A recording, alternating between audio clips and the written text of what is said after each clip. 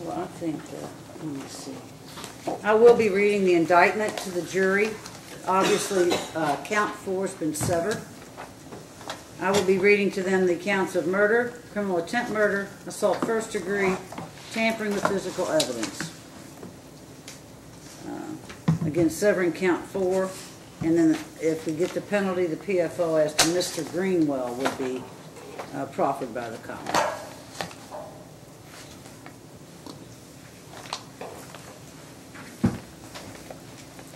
Your Honor, the handgun, that was just outright severed by agreement, not Yes. trifurcated No, proceeding. Okay. it was just severed. Okay.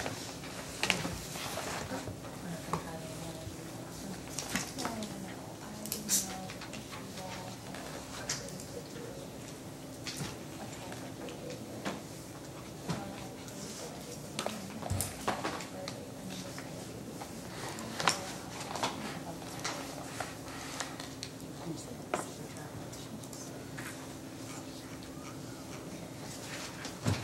We may roll aside.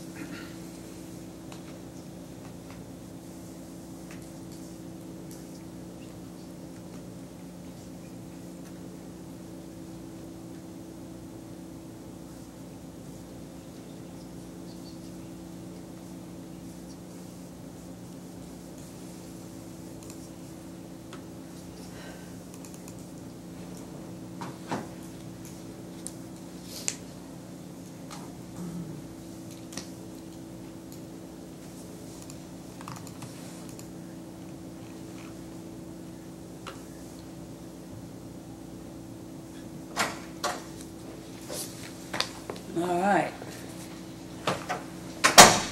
Otis is loaded down.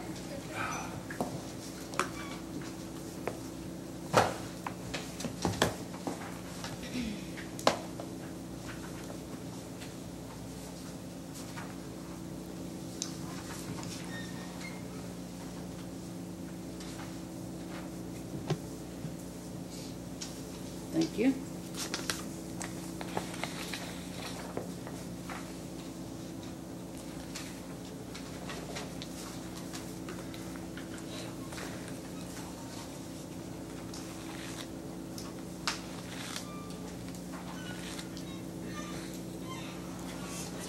These back over there, jury.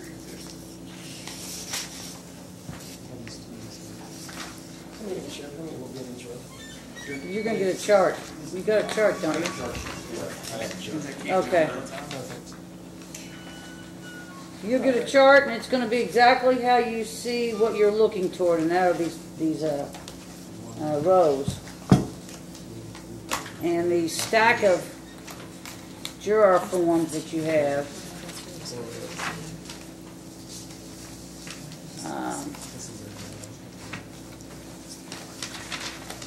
Once you get to the actual juror forms and not the strike sheets, you'll notice that juror number 1 on the chart ends in 8318, and that's going to be the first person in your stack. The second person will be at seat 2, and on and on. So they're sequential.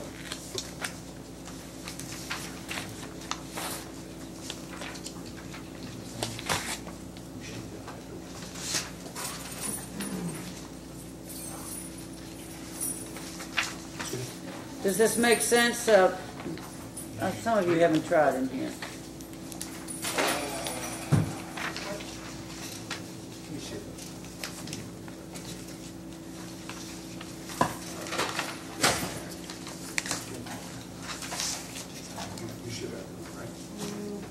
What? No. Yes, I do.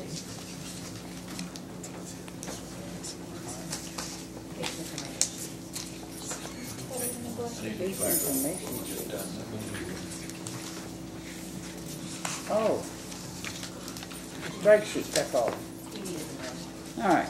Any questions on what the chart looks like or how we use it?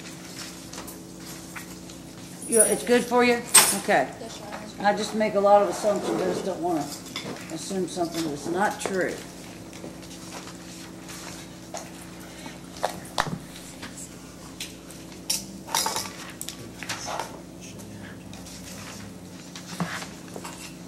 Whenever you're ready, Otis will be ready. All right.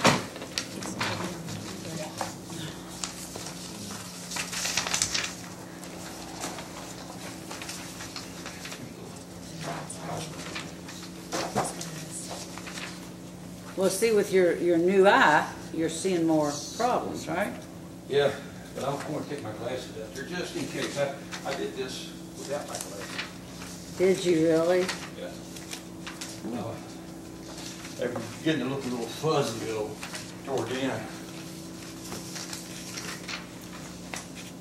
Any questions before he brings this panel in? Not for Colin, No, Judge. I guess not. Thank you. And please remain seated while they're brought in. I have to look at them and get them lined up too.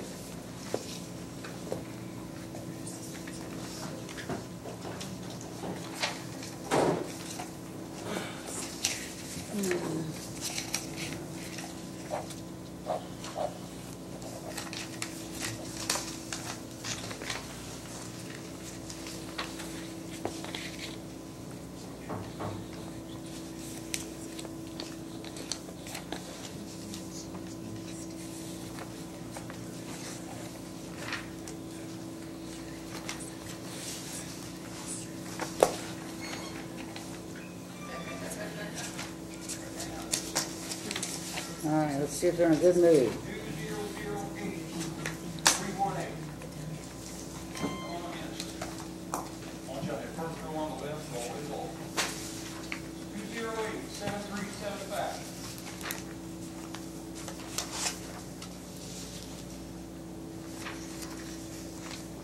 205-6381. 6381. Come on. Just follow that down. 205-6461. 189-8456. 21-24-716.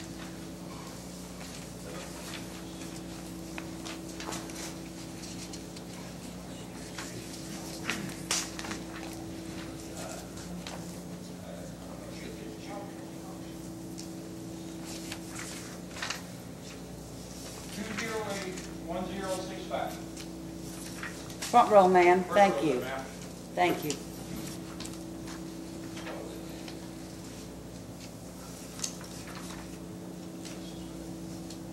201-8470.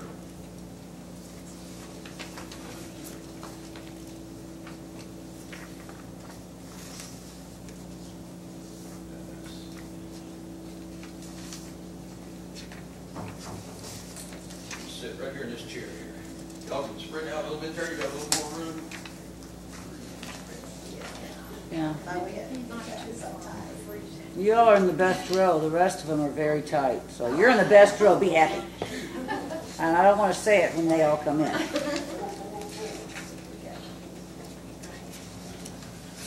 forward. All the way back, second row, all the way to the wall. Okay. 210-7206. 198-5274. Second row, wall. 205-4441. 203-6890.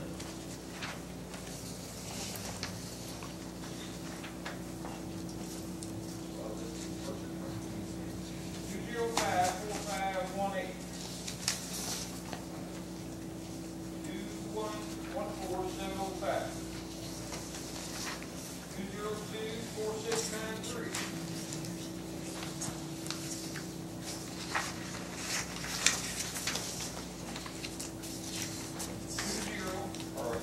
2145131.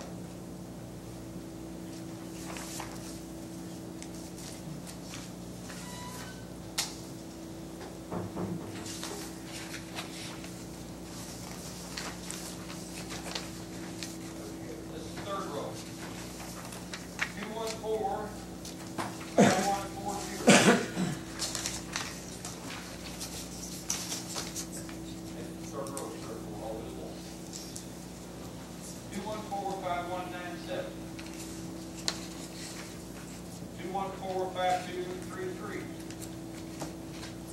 2145236.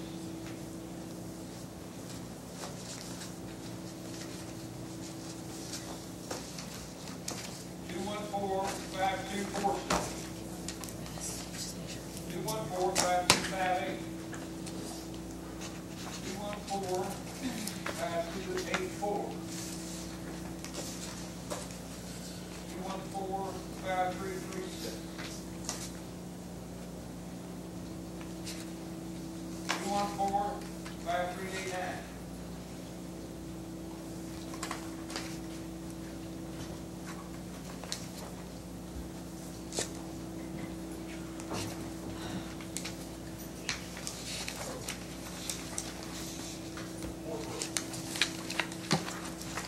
2145407.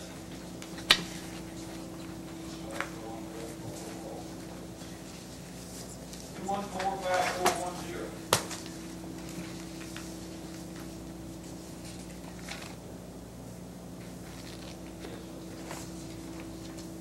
2145453.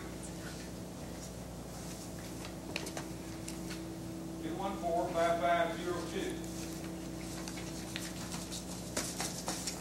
2145558.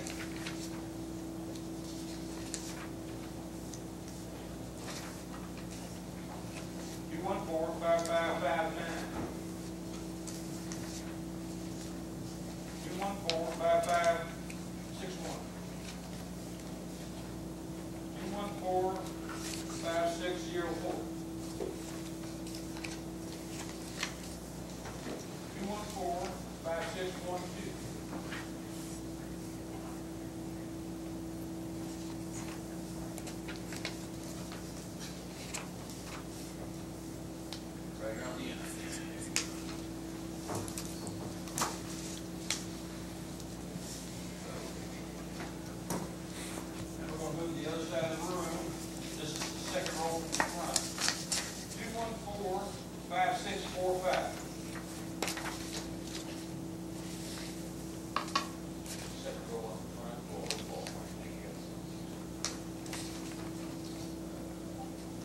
214-5676. Follow that gentleman first. 214-5695.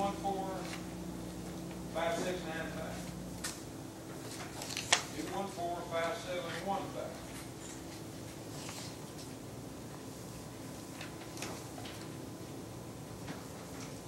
214-5727.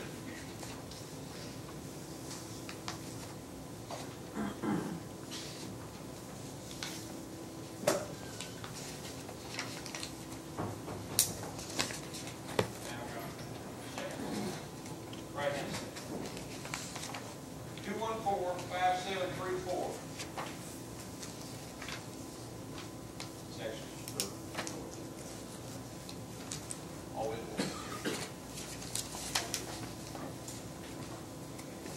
214-5758. 214-5773. 214-5834. 214-5838.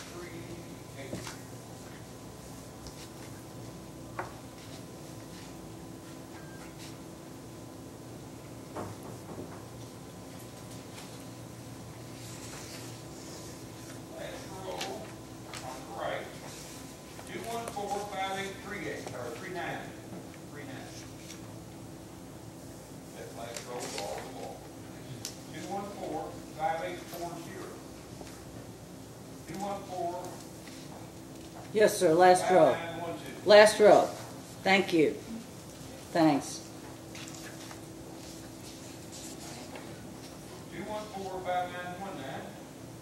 You can sit there with the chair on. Back row. Second chair. And you 214-5935.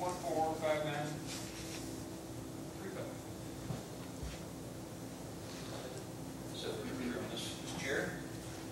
Ladies and gentlemen, check your cell phones. Make sure you might have them on silent mode for me, please. All present, Your Honor. Thank you, Sheriff. Thank you, ladies and gentlemen. There are a lot of you. Thank you and welcome you. I'm Judge Judy McDonald Berkman. I'm one of 13 circuit judges, and I know you're already exhausted. You've been through orientation all day. You've been down here in the mayhem of the courthouse. But I welcome you, and I really, really appreciate your service. The case that you're going to hear, I'm going to give you some information. I'm going to place you all under oath, ask you a couple questions, and then turn it over to the lawyers for voir dire, which you learned about today.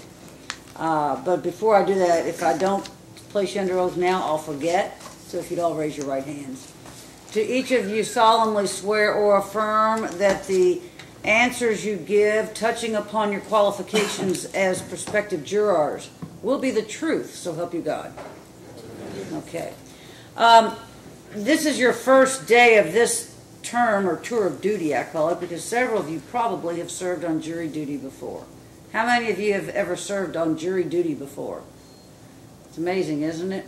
Of those of you who have served on jury duty, raise your hand if you actually sat on a jury and decided a case. Okay. And of those people, how many of you did that in a criminal case? Not an auto accident or a civil case, but a criminal case. I have one, sir. Where was that? Here in Jefferson County? Yeah. What were the charges?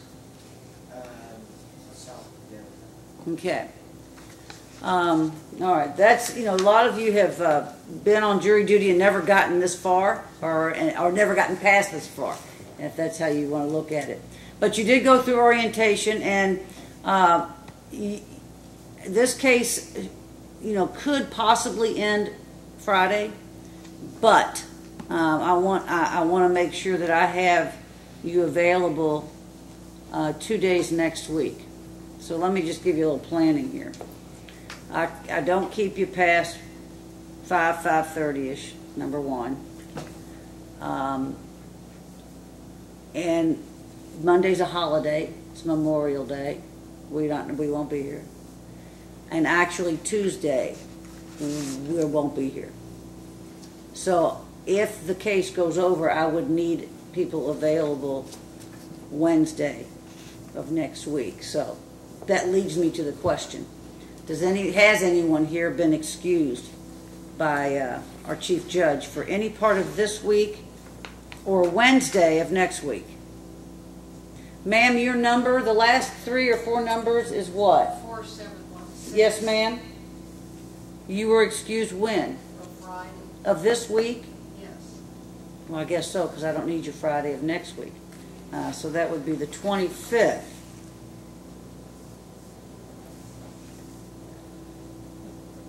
Anyone else have anything of major import that's going to distract them? I'll try to keep you honed in, but sir, the last 4 numbers of your badge. 5236. Yes, sir. I've got to be in family court tomorrow, so they excused that, and I got a doctor's appointment Friday. Well, you're busy. I told you they just left me till next week. I could be 2 weeks straight. And I know, and that just also leads me to let you know that I know, and everybody you see in front of you knows, how inconvenient, probably scary for some of you, not real comfortable for anybody, and an imposition on you financially, physically. I get all, and I know. And that's another reason that I'm so appreciative. As I've asked you to answer with the last 4 numbers or 3 numbers of your badge number, that's how we know you. And that's not a bad thing.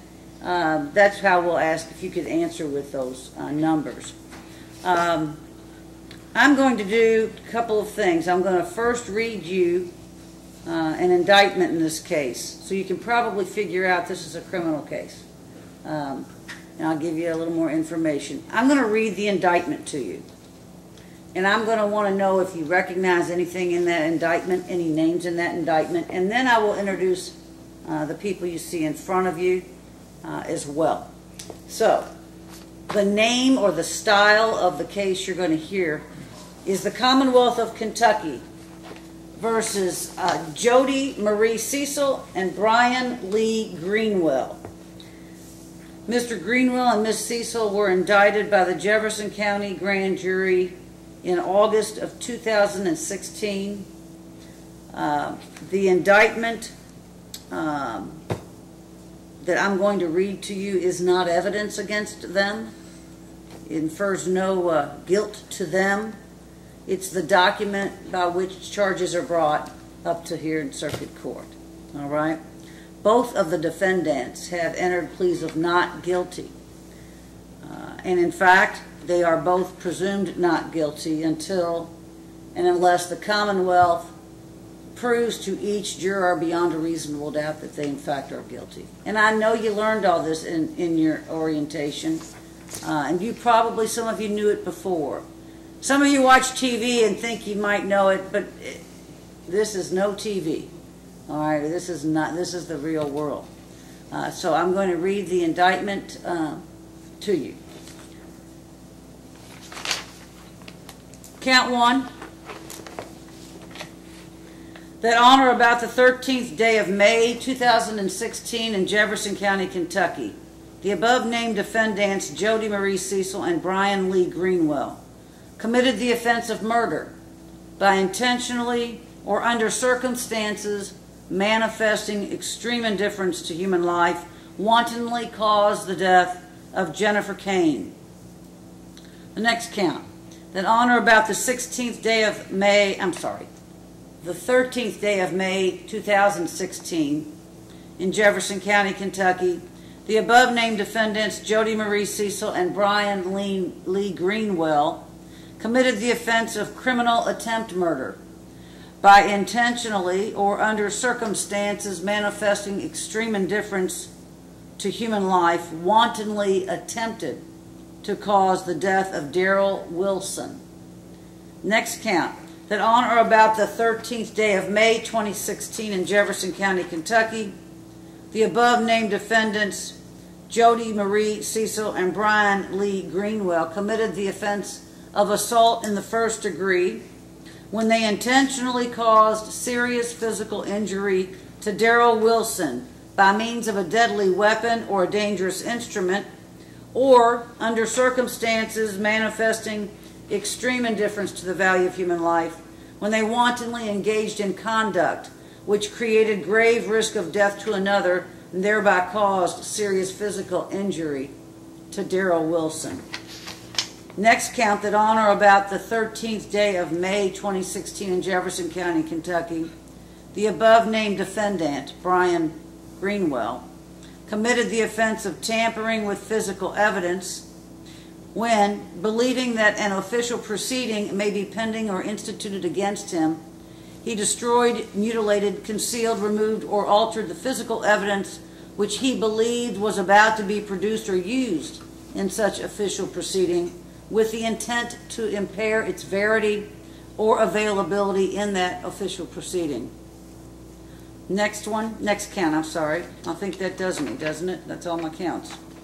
Those are the counts against the defendants in this case. And my question to you is, does anyone recognize any of the information I read, the names that I read, the defendants' names, and the names of the two, the decedent, Ms. Kane, and the prosecuting witness, Mr. Wilson? All right. I'm going to introduce the people you see in front of you. If you recognize them, I need to know that you do, and how. So, representing the Commonwealth of Kentucky is Assistant Commonwealth Attorney, I always get your name wrong. I think it's Melia Gonjanin. Ms. Gonjanin, will you stand? Does anyone know or recognize Ms. Gonjanin? Also representing the Commonwealth, Assistant Commonwealth Attorney Corey Taylor. Does anyone know or recognize Mr. Taylor? To their left, your right, is Detective Brian Royce, Louisville Metro Police Department. Does anyone know or recognize Detective Royce? Okay, thank you very much. And then I'll start just to your left and my right. The defendant, Brian Greenwell. Mr. Greenwell, stand up. Does anyone know or recognize Mr. Greenwell? He's represented by Attorney Heather Erskine. Does anyone know Miss Erskine or recognize her? Also representing him, helping Miss Erskine, is Attorney Ryan Dissinger.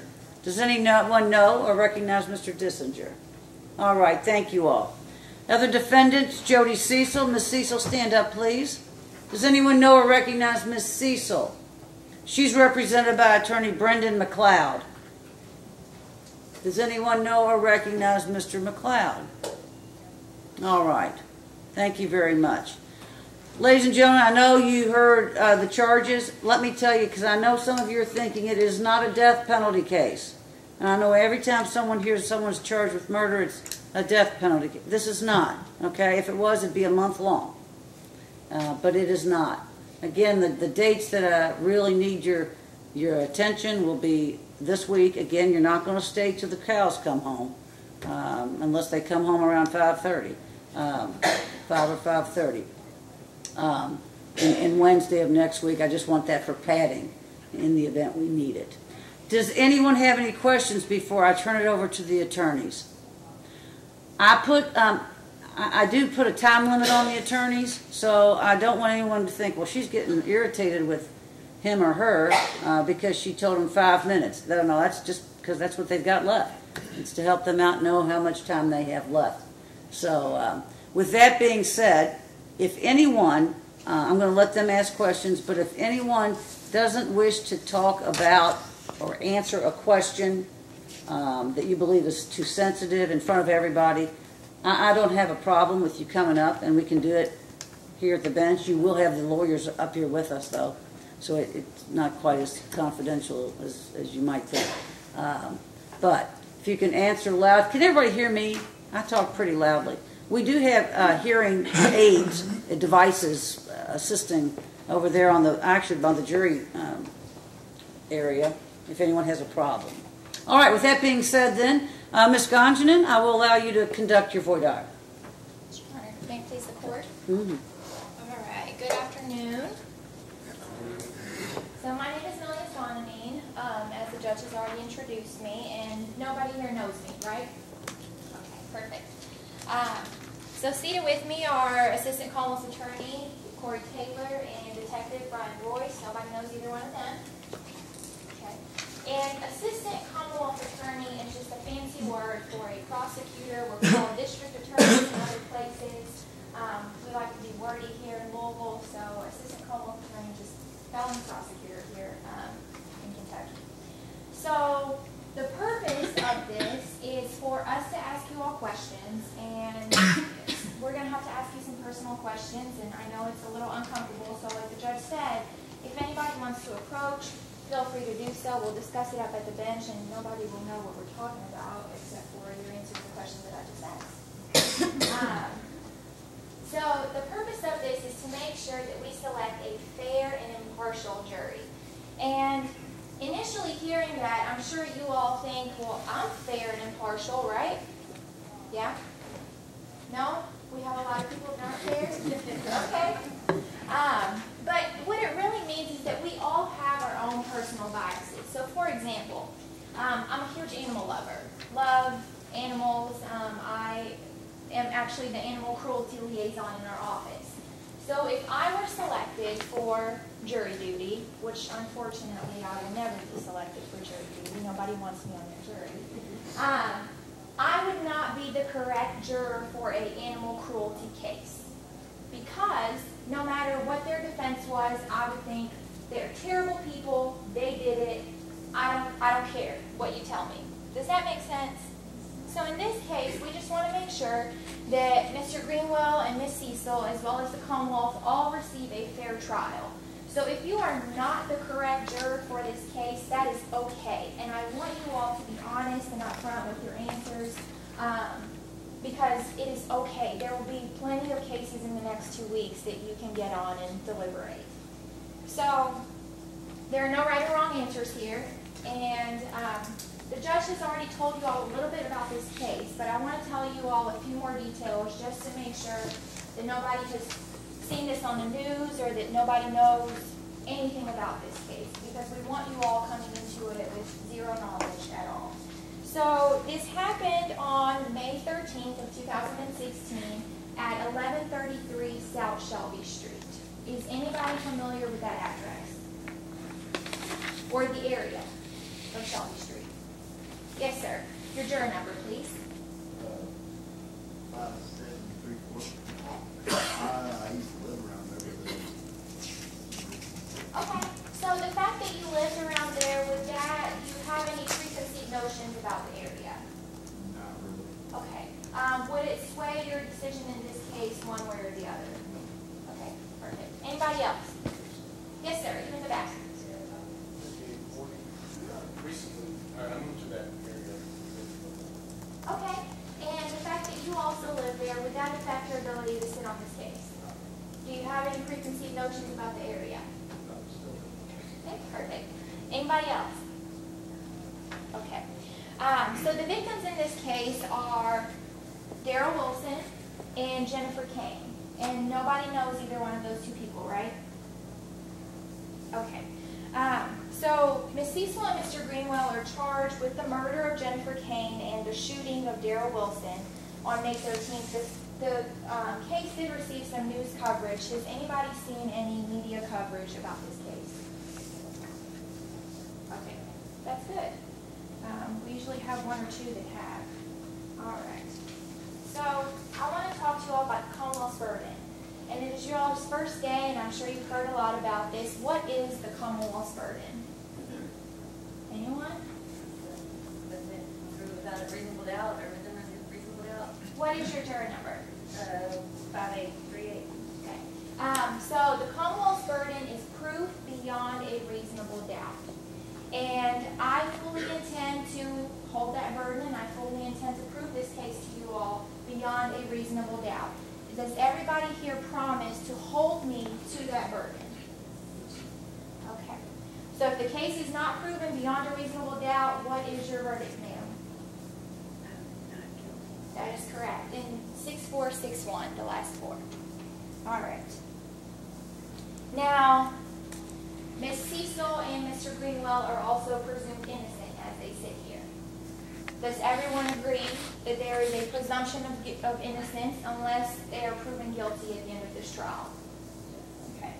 So until the very end, Ms. Cecil and Mr. Greenwell are innocent. Can we all agree on that? Okay. And is there anybody here that has a difficulty holding the Commonwealth to its burden? No? We really don't. So we're going to get into some of the personal stuff. Does anybody here hold any deeply held moral or religious beliefs about passing judgment on others? Yes, sir. You in the front row. I'm a minister. Okay. What is your juror number? 1065. And you stated you're a minister. Yes. Okay. Tell me a little bit more.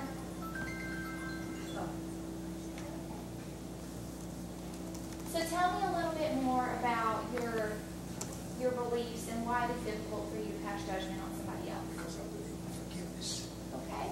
Okay. It's good in everybody. Okay. The fact that you believe in forgiveness and it's difficult for you to pass judgment, this trial is kind of about sitting here and judging two other people. Do you think that would be an issue with you? Okay. Thank you. Thank you for your honesty. These are the type of answers that we want. It's important for us to know this. So that was perfect. Thank you again. Anybody else? I'm a minister as well. Are you? Juror number 8456.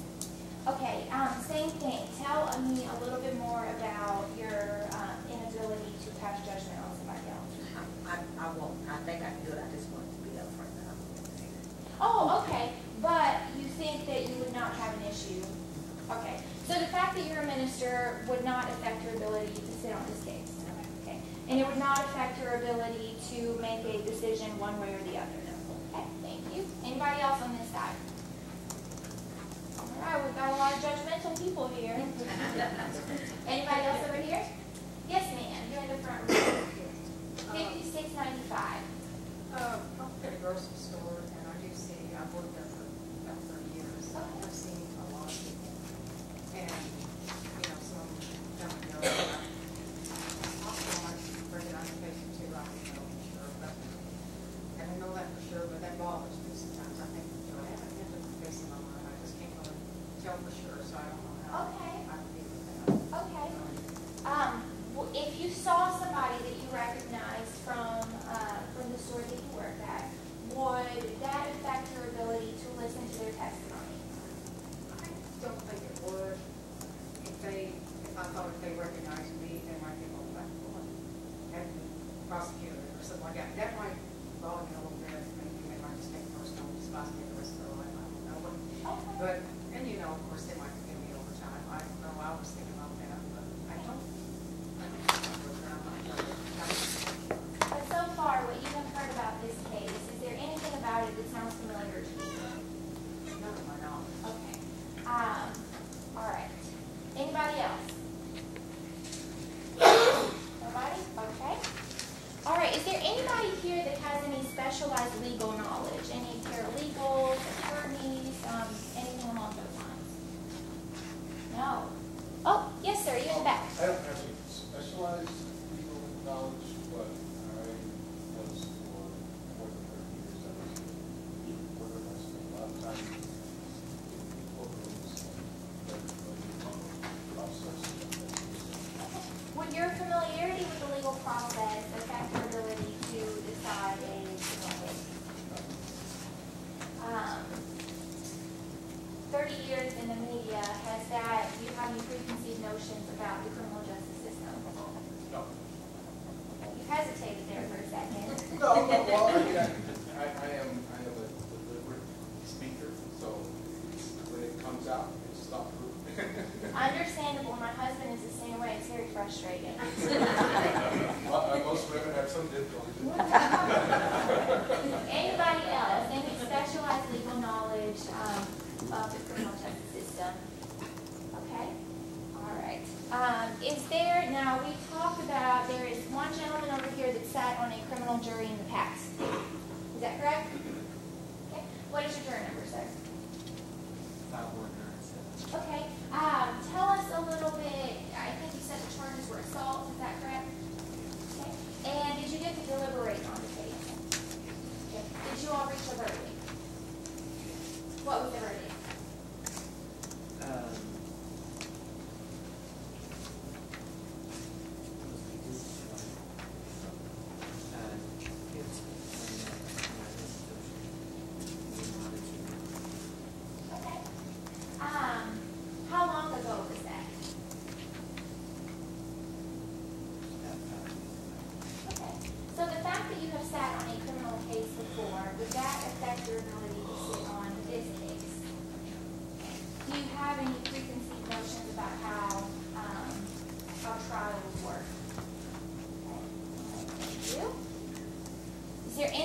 else that has sat on a criminal jury that we missed? Okay. Who here has ever gotten a speeding ticket? Raise your hand. Okay. A couple of you that haven't, I don't know how you do it. So, who here has ever been to a sporting event where police officers are present kind of directing traffic or flow of people or anything like that? Okay. So a lot of us have had some interaction with the police. Has anybody had any bad experiences with police officers? A really rude officer during a traffic stop or anything along those lines? Yes, ma'am. You in the back. 5559. Just had a police officer stop me many years ago, was very angry with me because I went past him on the expressway and he thought I was showing off. So he was yelling at me, he was maybe crying. That experience with a police officer, you're going to hear from several officers in this case, obviously. Detective Royce is already here. There are going to be several detectives and officers that come in and testify here, I believe. Would you have having that bad experience, would you have any difficulty listening to their testimony? Okay. Would you hold that officer's actions against any of the officers who come in this week? Okay. Anybody else? Yes, sir. Back in 2014, I was arrested for a assault misdemeanor. Okay. It was actually several things, but the officer that showed up was trying to explain how the situation was down. The officer did not mostly automatically threaten to tase me if I didn't shut up and sit down on the curb. Well, I'm sorry that you had that experience. That sounds pretty traumatic. It could be worse. Let me ask, same question. We're going to have a lot of police officers. Would that negative experience with the police, would that have any effect on your ability to listen to the officers that come in here? I work at a bar meeting and comes to security at times, so it's not a problem. Okay. Okay, thank you for that. Anybody else? Yes, sir. 5197. Yes.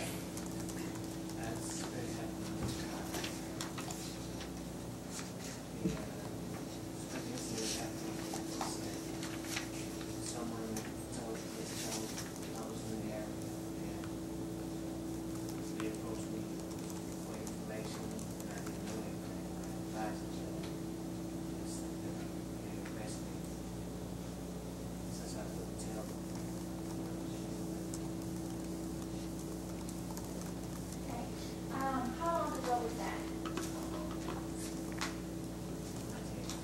1985. Okay, so it's been some time. And again, I'm really sorry. That sounds like a terrible experience. Would that experience have any bearing on your ability to listen to Detective Royce or any of the officers that come in here this week? Okay. Would you hold that experience against any of them? Okay. Anybody else? Okay, nobody I missed over here. All right.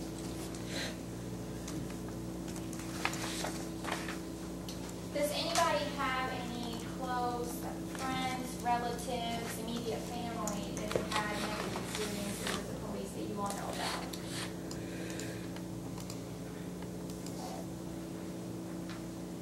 Now, has anyone here previously been charged, and it sounds like some things came up already, but has anyone here previously been charged of a criminal offense or convicted of one? And we can approach the bench if you all would like to talk about that. Yes, sir, you in the back. Yeah, that's been 5840, back in 1988. 4 careers as a reporter. I was covering fires, 2:30 a.m. Call and there are sort of standard operating procedures and these crimes and these fires. There was a police major there at the time who didn't perform to allow me to do what I did. And we sort of went back and forth and on back to any frustrated utterance. So I spent the night in the hospitality of Jefferson County on a disorderly charge from $2,000 a week. Okay. Does that experience affect your views on the criminal justice system at all? Okay. Anybody else? Yes, ma'am. 389 misdemeanor DUI. Okay. What was your experience with the criminal justice system? It was, I was drinking and driving and got caught doing so. Okay. Do you think you were treated fairly? Okay. Do you have any negative takeaways from that experience? Okay. And would that affect your ability to sit on this case in any way? Okay. Thank you for that. Anybody else? Okay. Has anyone here been witness to a crime before? Yes. You, sir? Back in, I want to say maybe 2016,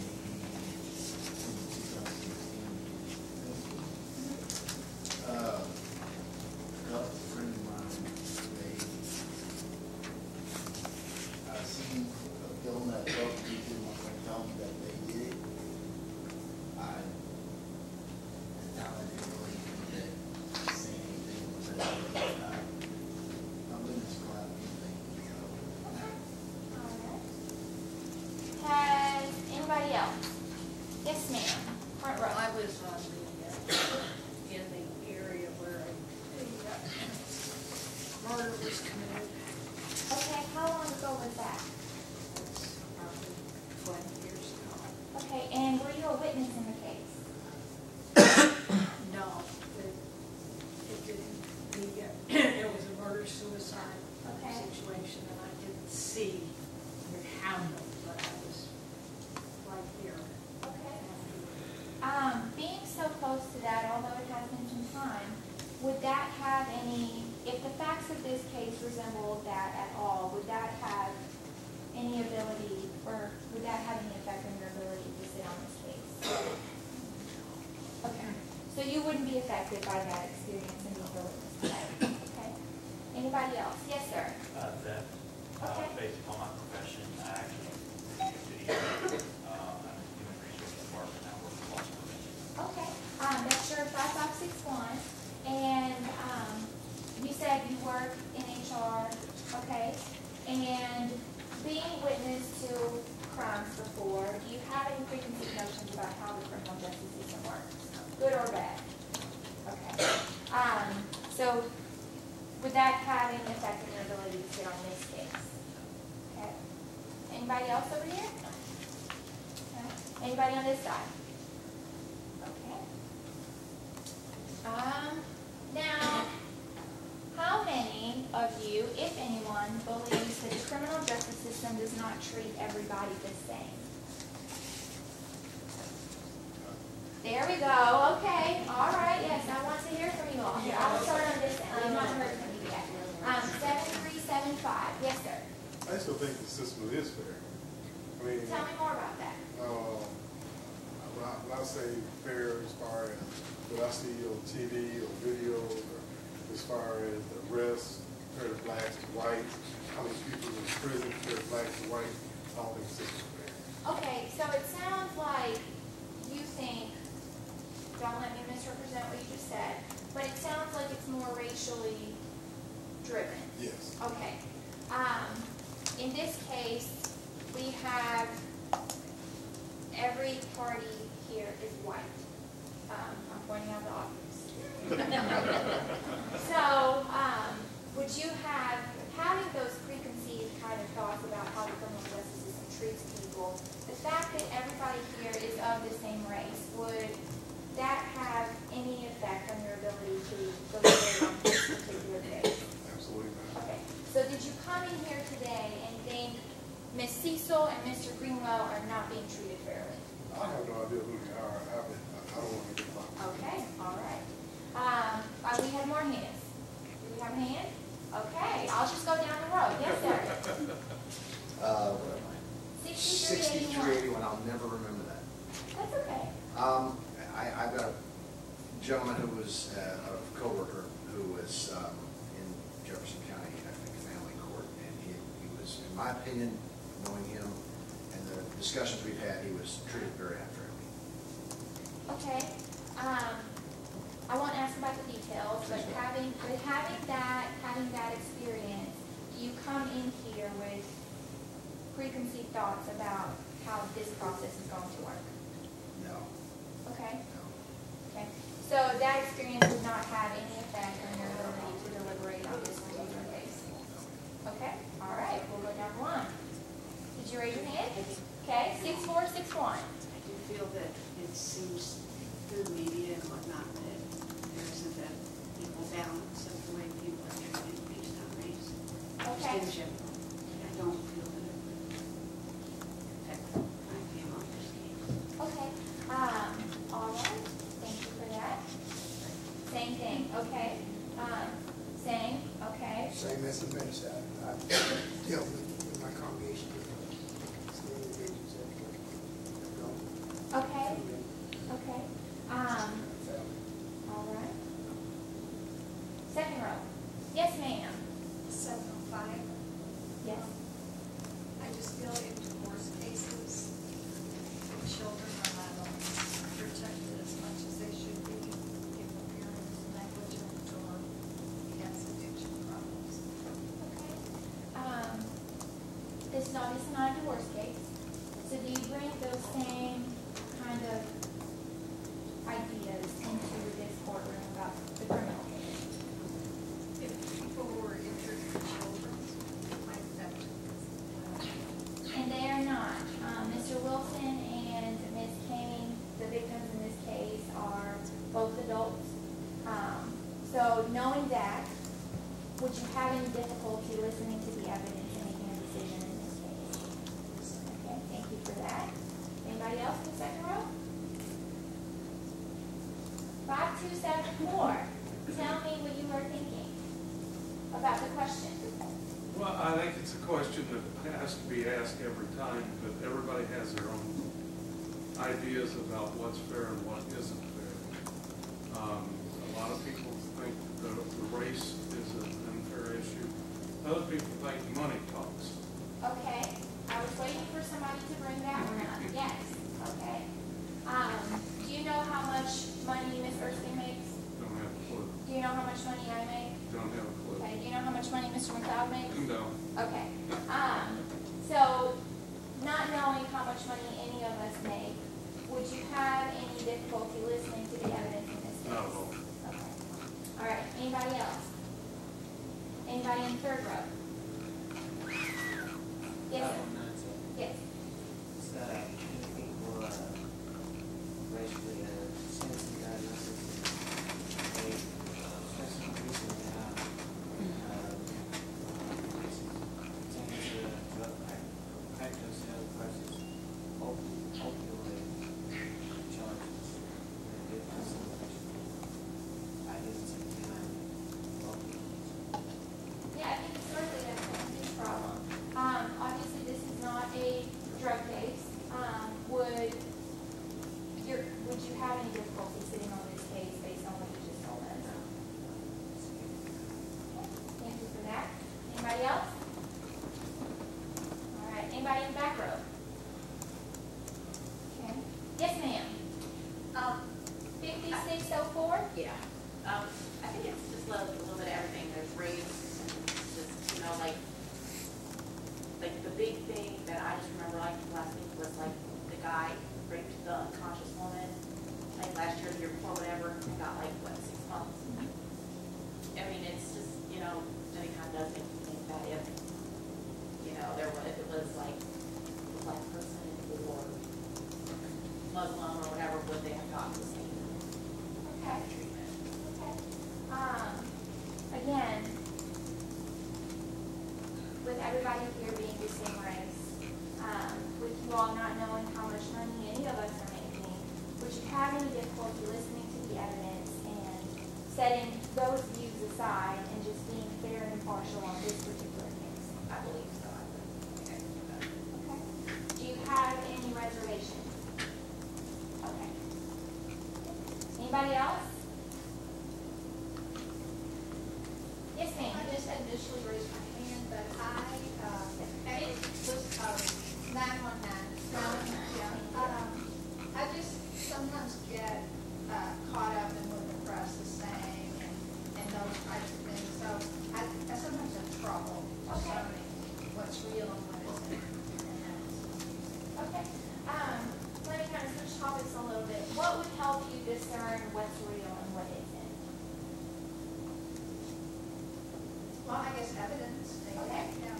Okay. So with that, we'll transition into my next topic, which is your all's job. What is your all's job? To listen to evidence and decide the facts. So I'm going to pick on people that haven't talked to me, so raise your hand.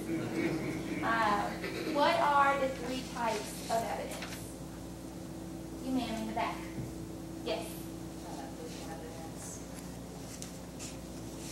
Okay, let's talk about physical evidence. What is physical evidence? You, sir. Yes, yes. Things you can touch. That's correct. And that's what you say to the weapon. Okay.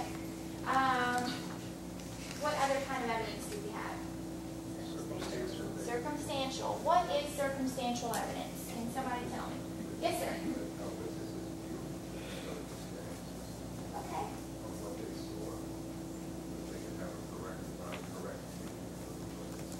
Okay. Let's talk about that. So, testimony is the last type of evidence, right? Okay. So you guys are going to have several witnesses come in here over the next couple of days or over the next week, and they will give testimony from the stand.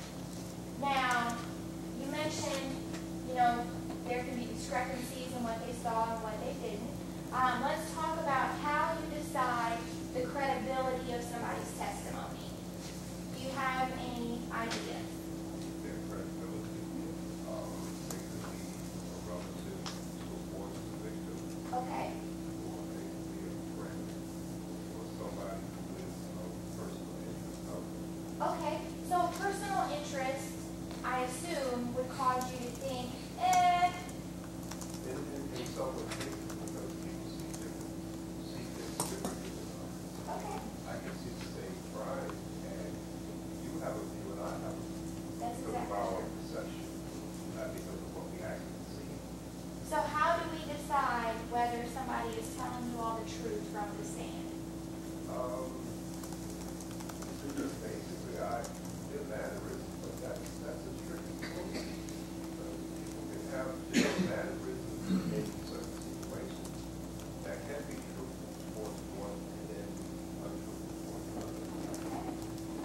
That's a perfect answer, thank you. What about things like a motive to lie? Would you all look for things like that? There goes on the board, basically. Okay.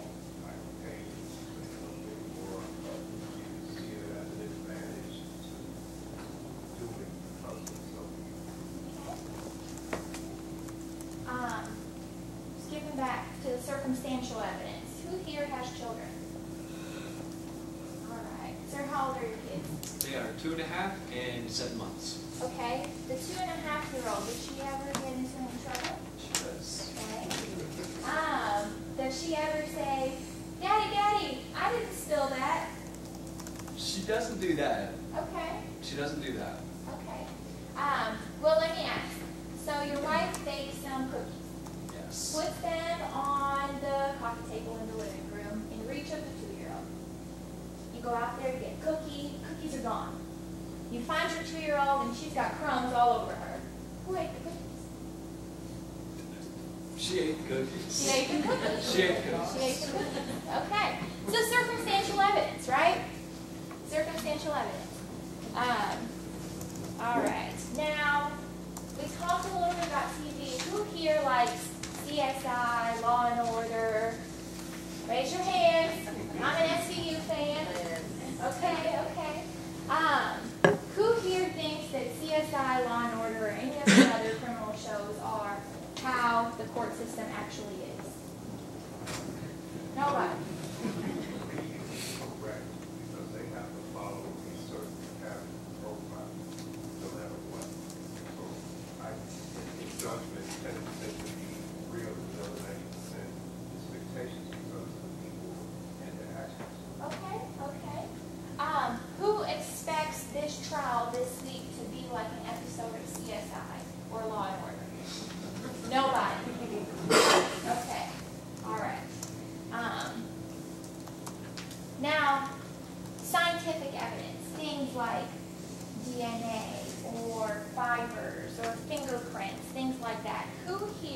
expects to see that in a criminal case? Raise your hand. A lot of you. Okay? Almost everyone. What if there were no such evidence? Would you have any difficulty deciding a case? You man. 5336. I don't know, it's kind of hard to say, because I think you can still look at everything else and bring it all together, even if you don't have that physical, fingerprint or that.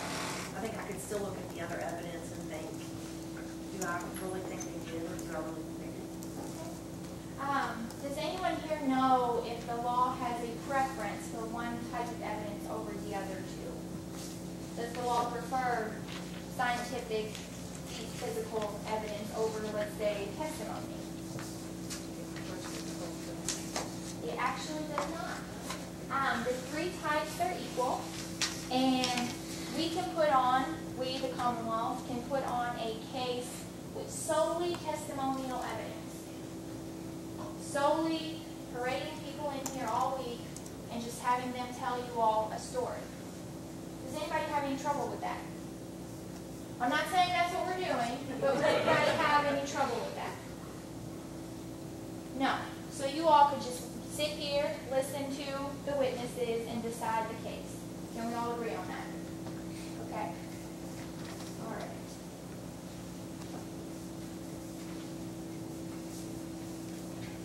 Now who here is a decision maker? Who here is able to make a decision on the spot? Yes? Yes. Okay. All right. Raise your hand. Okay. Now, what about the rest of you all? Do you all have trouble making decisions? You, sir? You do? No. Oh. I thought you were going to ask me a question. You, sir. Do you have trouble making decisions? No. Okay. Who in the second row did not raise their hand when I said, who here is a decision maker? Come on, don't be shy. Yes. I didn't raise my hand. Okay. What about tough decisions? Tough decisions that affect other people's lives. Does anyone have any reservations about that? Yes, ma'am. I just think they're very slow in coming up with my decision. Okay. That was 4705. So, sounds like you're just thoughtful and deliberate in making a decision. Yes, ma'am. Depends on the, 45, 18. It just depends on the situation, whether it takes longer time. Well, tell me more. What kind of situation does it depend on? We listen to all the parties. Okay. There's several people in play. Okay. So sometimes you hear one or the first thing and you try to base your thought on that while you think the rest of the story. That makes sense. Ultimately, this is going to be a tough decision. This is an important case, a very important case. You all heard the charges. I know I've cracked some jokes with you all, but this is serious. And we want to make sure that whoever ends up on this jury is going to be thoughtful about their decision making and able to come to a verdict. Is there anybody here that would have any trouble with that? No? Okay. Sometimes Yes. I'm kind of down to Okay. That's one of the things Yes, ma'am. and I could go for a lot of trouble sitting. I have a problem with, not being how, hit the serious weight of it all and everything. So it might be a bit overwhelming and then, it might not be, just kind of depends on, I might be there and I think I would, something like this. But just kind of how my nature is, Thank you for that. Anybody else? 5131. You haven't asked what the jobs or occupations were, but I've been a law enforcement officer here for 18 years in Jefferson County. Okay. And so on a criminal case, I don't think that would be good. Okay. Fair. Anybody else? Yes, ma'am. I just was going to state that I am really bad about making quick judgment.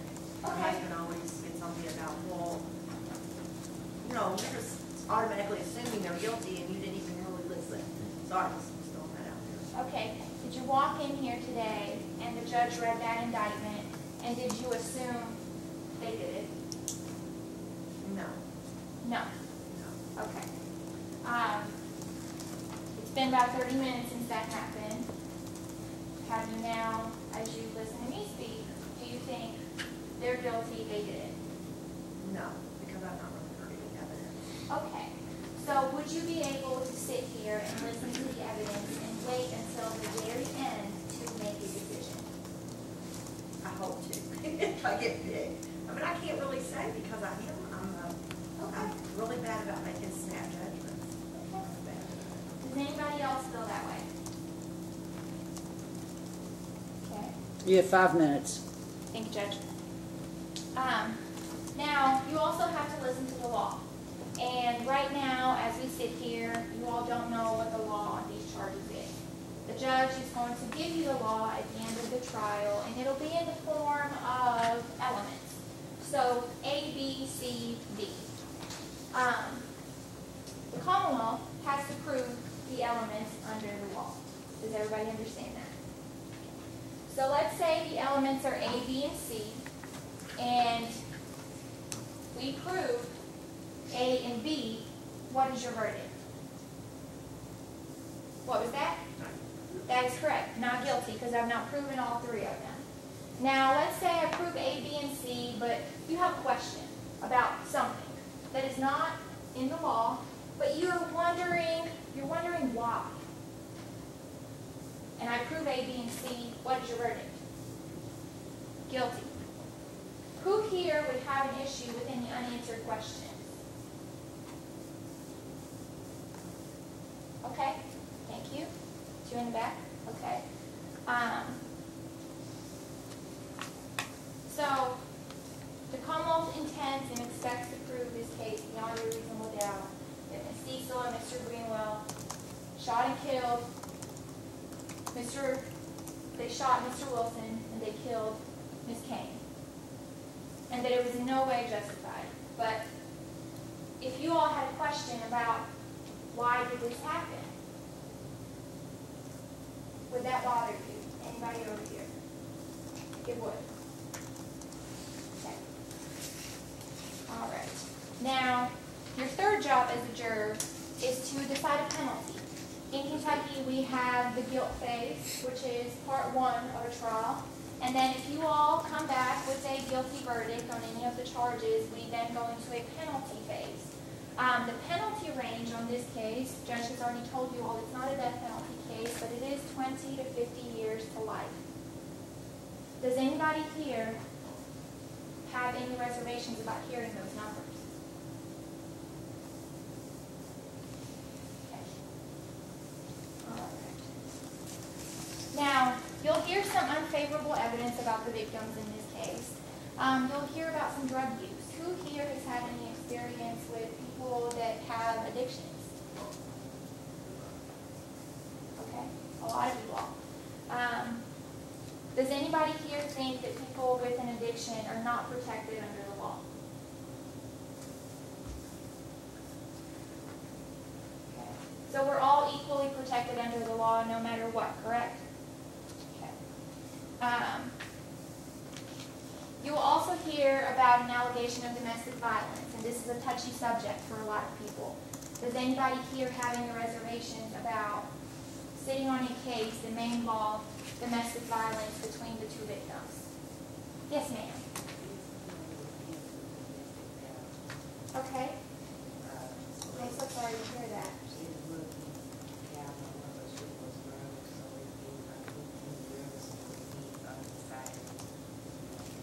Is there anything that I can say in the next 5 minutes that will change your mind? No? Thank you for that. Thank you for your honesty. All right. Okay. So, finally, and I briefly touched on this when we started, there is a presumption of innocence, and now that I am concluding my voir dire, does everyone here still agree that as they sit here, Ms. Cecil and Mr. Greenwell are presumed innocent of these charges? Okay. And that presumption only goes away once we, the Commonwealth, have proven our case to you beyond a reasonable doubt. Can we all agree on that? Okay. All right. I appreciate your honesty and your patience, and I look forward to presenting the evidence in this case to you all. Thank you, Ms. Gondelman. Ms. Erskine, on behalf of Mr. Greenwell. Thank you, Judge. Ms. Clark. Good afternoon. I know it's been a long day already. It's going to be a little bit longer. I have to go. Mr. Platt has to go after me. So I appreciate your patience and your attention. I know it's a long day. Again, my name is Heather Erskine. I represent Marion Greenwell. As I think the judge told you, we are going to be time-capped a little bit to try and not go too far and take up too much of your time. So I'm just kind of going to jump right into it, try not to repeat anything that you all just went over. I want to start here. I know the prosecution asked you this a little bit, but what all do you think my role is in this case? Does anyone have a thought about that? Okay, so yeah, so it's to defend me, right? I'm a defense attorney. I defend Brian Greenwell, and I can do that right through cross-examination or putting on witnesses or argument, right? If I sat here and I didn't do anything at all, but they didn't prove everything to you, what is your verdict then? Okay, and if they proved that crime happened and that Mr. Greenwell did it, but you had a lot of questions about whether or not he was justified in doing what he did, what is your verdict then? Okay. Does anyone feel like at that point they would be convinced he was guilty? Okay. Does anyone think it's my job to prove that he didn't do it? Can you raise your hand? Sorry, I can't. I know. Thanks. I'll just start here. If you could say your jury number. You said, repeat the question. Sorry, does anyone think it's my job to prove that he did not do it? I said, it's not your job, it's your job. Okay. Thank you. Did somebody raise their hand back here? Yes. Can you just keep up the hands for just a minute, sir? What's your jury number? Okay. And what is your kind of feeling or response to that?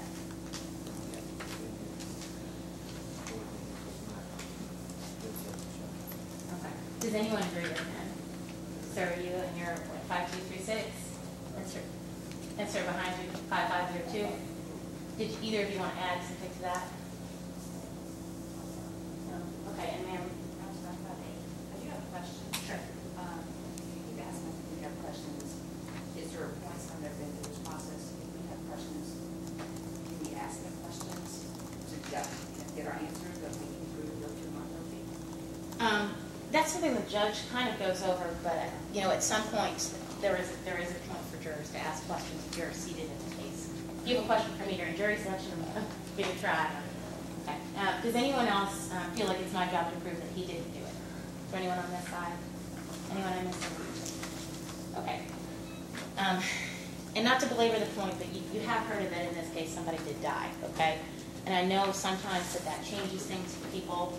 I know sometimes it brings up, some personal stuff, and you may end up hearing some things that are disturbing. You may end up seeing some photographs that are disturbing. Does anyone feel like they just simply could not bear to sit on a jury involved in a case where somebody died? And what's your jury number? Okay, and that's just because of your personal experience. Okay, is there anyone else that feels like they just couldn't sit through this type of case, or because someone died, they couldn't give Mr. Greenwell a fair trial? Is there anyone that feels that way? Okay.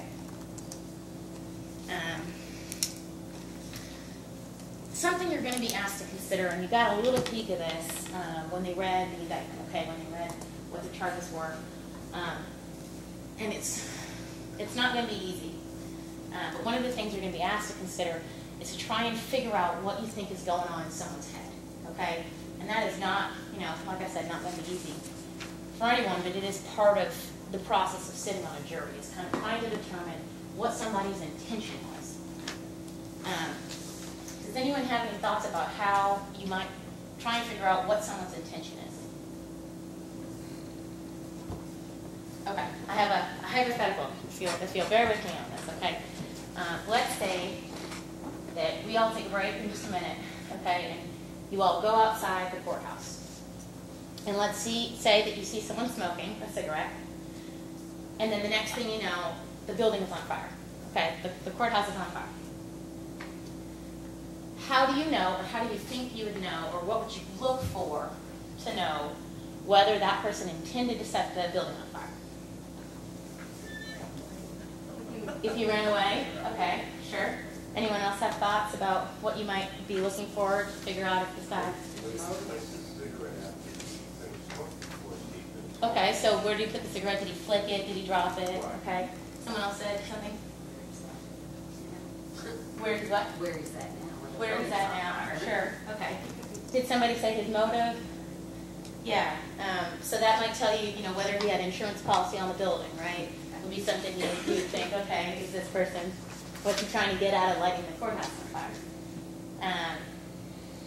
So you would think maybe if somebody had a reason to light the courthouse on fire, that might be relevant, to figuring out what's going on in their head, right? Does anyone sort of disagree, or anyone think of any other thing you would look at to try and figure out what's going on in someone's head? Sometimes body language is a good, you kind of know, people, like, they don't want to look at you or something, and it makes you just think, well, they're trying to think of a lie, or, something like that. Okay, so how they're acting, maybe like right after, and maybe also what somebody says. If they said something about, oh, geez, the building's on fire, what a surprise, right? Sir? One thing though, the person is outside smoking, and the building catches on fire inside.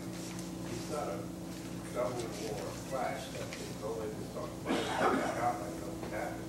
So it's a whole thing. The person is outside and the fire is inside. So you might not even know he did set the fire, right? Just because. Point, or he could have had somebody set the fire. It's too many ways about it for it to be inclusive as to that person outside starting the fire. Right. Well, and part of that is a really simple example, but sure. You might be considering whether someone else is involved or what else is going on, what everybody else is doing, that kind of thing, right? Does anyone have any additional thoughts about that? I've learned from how people's facial expressions are and how they're looking around from their eyes, they're just starting to break out a little sweat, like they're worried about something, they're trying to figure out how they're going to play and how they're going to go about it. Okay, so they're nervous, or their demeanor, that kind of thing. The expressions that they're making, they could look like they're zoned out to the odd, or they should kind of look around, make sure anybody nearby seeing if they might have noticed what they're doing or what they've done. Okay, so looking around, seeing if there's any witnesses, that kind of thing. Anyone else have any other ideas? Okay.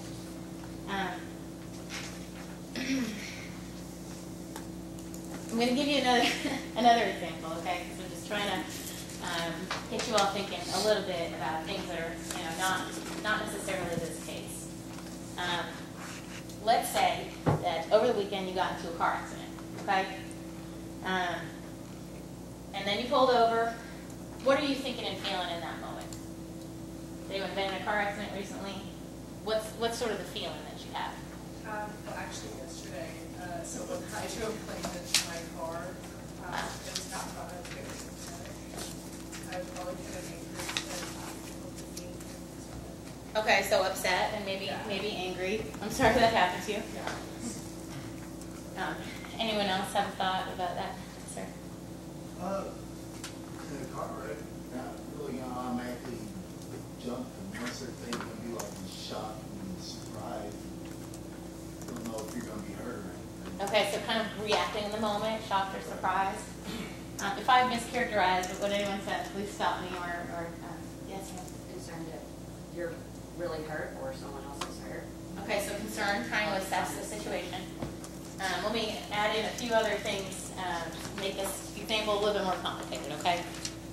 Let's say that before you have the chance to kind of respond to the moment, the other person in the other car comes out and they come over to your car and they start yelling at you loudly. And let's say they're threatening you.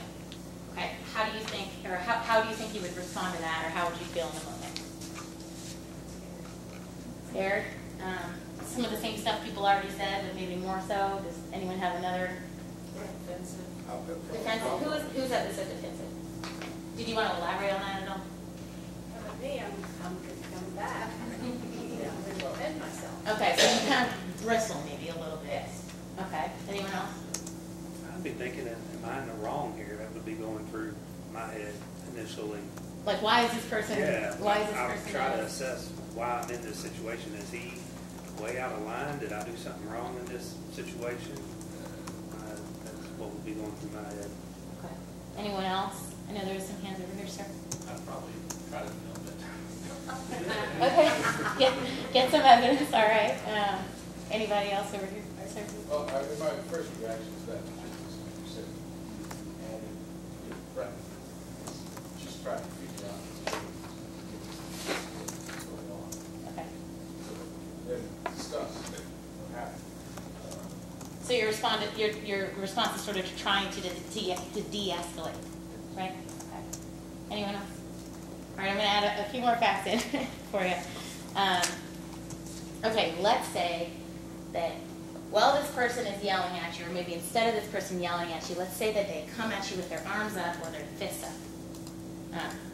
How many people feel like they would be in danger if that was the case? You're in a car accident, the other person gets out of the car, and maybe they come at you yelling like this. Okay, and how do you think you would respond to that if that was you? You, sir? Defensive.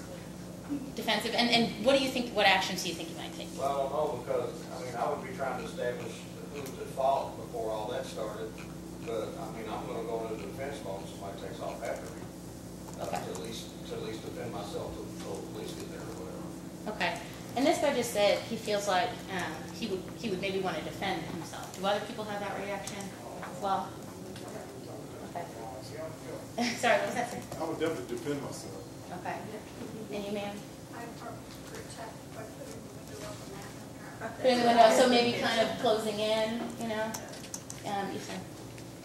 I used to teach martial arts, so my instructors, I was taught before you all make to go and train yourself, set a situation, and try to talk them out.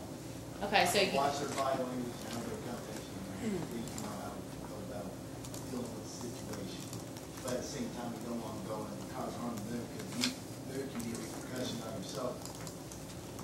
So it won't be them, but it can be worse on you. Right. Depending on the situation. Okay. I know personally, my first instinct when I feel threatened is to try to diffuse the situation. You know, my first instinct is not to fight back. I'm not a fighter. Okay. You know, no pain. So. And let me ask you a follow-up. Do you think that if somebody else had a different response to that, do you think it would be unreasonable if somebody's first instinct was to fight back? I don't think it's unreasonable, no. I just think it's just the way people are engineered. Now, if somebody was threatening my child, I would be right there.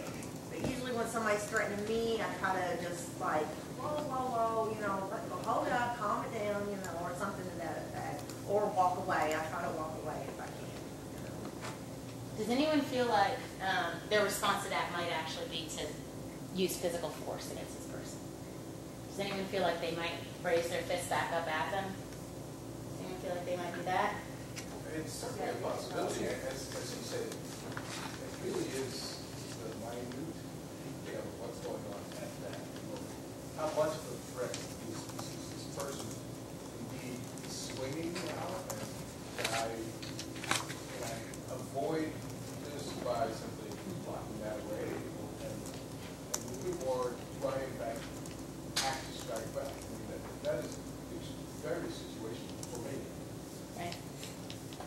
And I think you're also going to think, what else is happening? Maybe they have insurance and they pick you, now they're involved, now they don't have money to pay for it, so maybe they lost their license or something else. So you might be looking at other factors too, other circumstances as well. Very Yeah. And part of that is that I'm constructing, you know, this example pretty well. But does anyone have anything else they want to add to any of that we were just talking about? Okay, I'm going to add one last thing and then I'm going to move on from the car accident. Does anyone feel like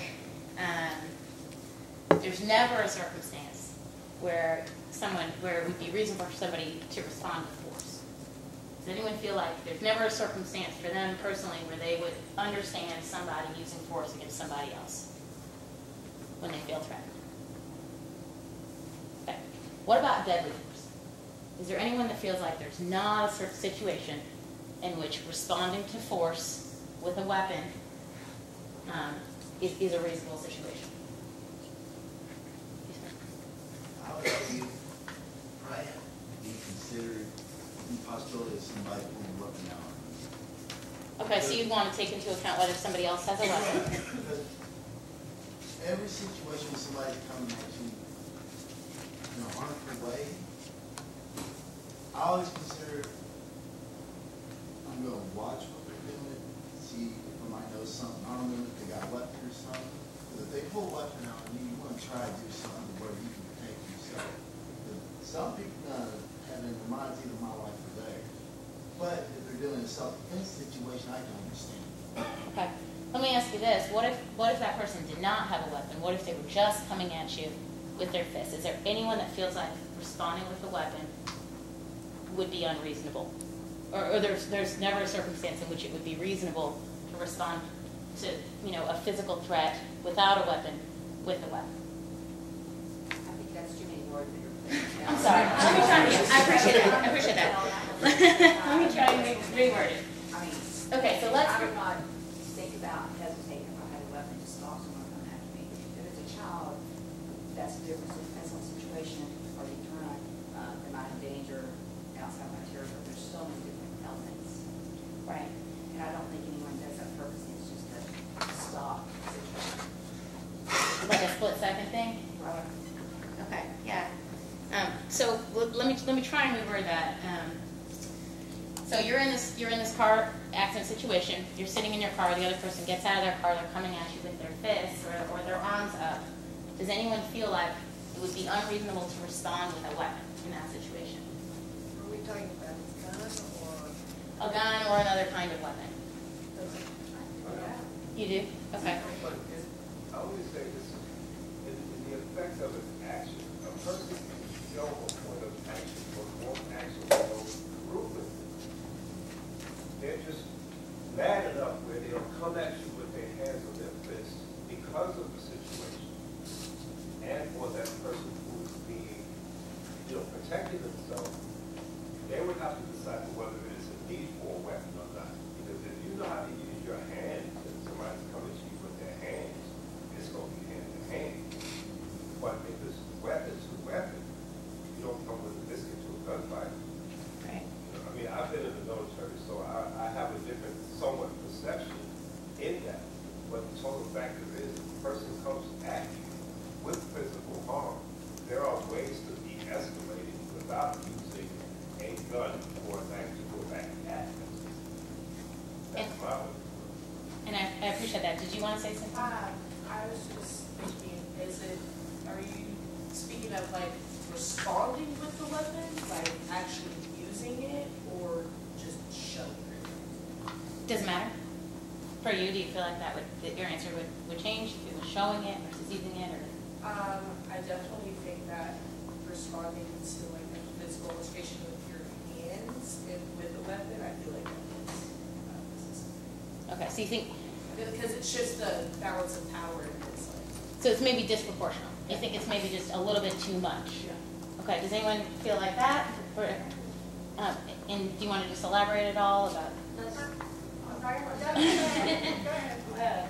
5838. Yeah, well, I agree with what she's saying. It's just, if somebody's coming at you with your hands and you get like a club or something, it doesn't seem. But then again, you gotta defend yourself. So if the person's like a lot bigger than you, too, it might make a difference on their size. Or if you're like elderly and the person's like 20. So you feel like it kind of very circumstantial. I know. Yeah. I know it probably is for a lot of the size and the age of the person coming at you. Yeah. And ma'am, can I just hear from you right behind? I'm sorry, I know you were about to speak. I think that if somebody's coming to me with their fist up, and I just don't see where I would ever pull a weapon on them for that. I just don't. That's just me, but I don't. And let me ask you this, do you think if somebody else who was different than you, who did respond that way, do you think that would be unreasonable? Yes, I do. And does anyone feel that way, same way, sir? You, sir? You're nodding, can you, let me hear. Yeah, they got no government. Right, okay. Yeah, and I think a lot of people have different, you know what I mean, different, it's a hot topic issue, a lot of people have different responses to that. Does anyone else feel the same way? You're nodding your head. I mean, I feel like if someone's just coming at you, then no, you shouldn't. But if someone's beating you or something, then you gotta defend yourself. Okay, so you feel like it's maybe a different situation if the person's actually touched you, put force on you. So in that situation, do you feel like it's reasonable to respond with a weapon? Yes. Yeah, okay. Does anyone else feel like that's a distinction? I'm sorry, what was that? Pick a weapon, why not? Like a piece of wood or something. Consider that weapon. Okay, it depends on what you think of as a weapon in that case.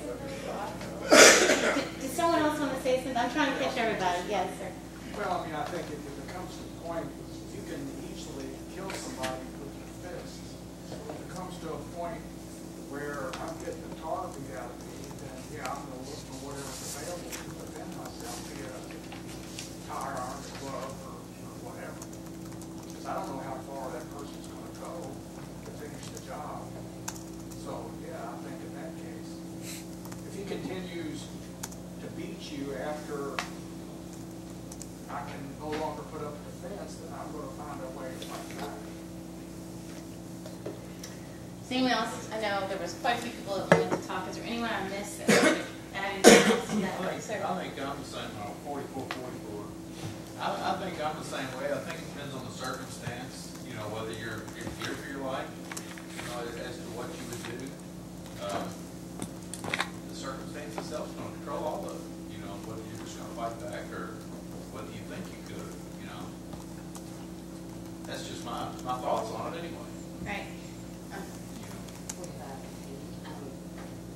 I believe I'm gonna roll up the window and try to diffuse the situation as much as possible, and say, I'm sorry, especially if I already know it's my fault. And then So while you're there, hopefully the police will come and help take care of we'll the push you in the situation. situation that might matter a little bit too. Yeah, Right? yeah. But I'm gonna defend myself by hiding or apologizing or, getting out of this situation. Sure, or running maybe, maybe driving away.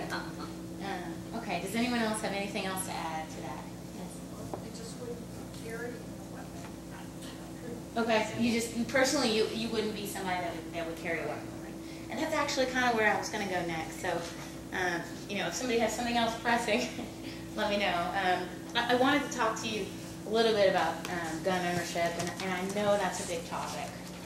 This case does involve a gun, right? So it's something that I want to, brush just a little bit, okay? I know that for some people, they would never have a gun for protection. They just would never have it. I'm one of those people, I don't want a gun in my house, okay?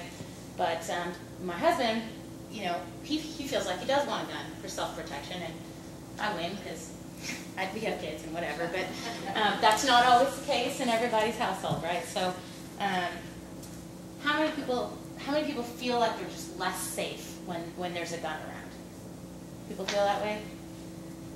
Okay, quite a few of you. Does anyone want to elaborate on that, on how they feel, or less safe when there's a gun around?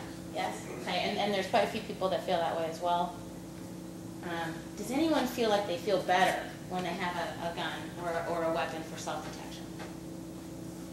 Okay, quite a few of you as well on that. Did anyone want to comment? There's so many of you. I'm going to pick you out individually. Does anyone want to comment about that, about why you feel more safe with a weapon versus without one? Yes, sir.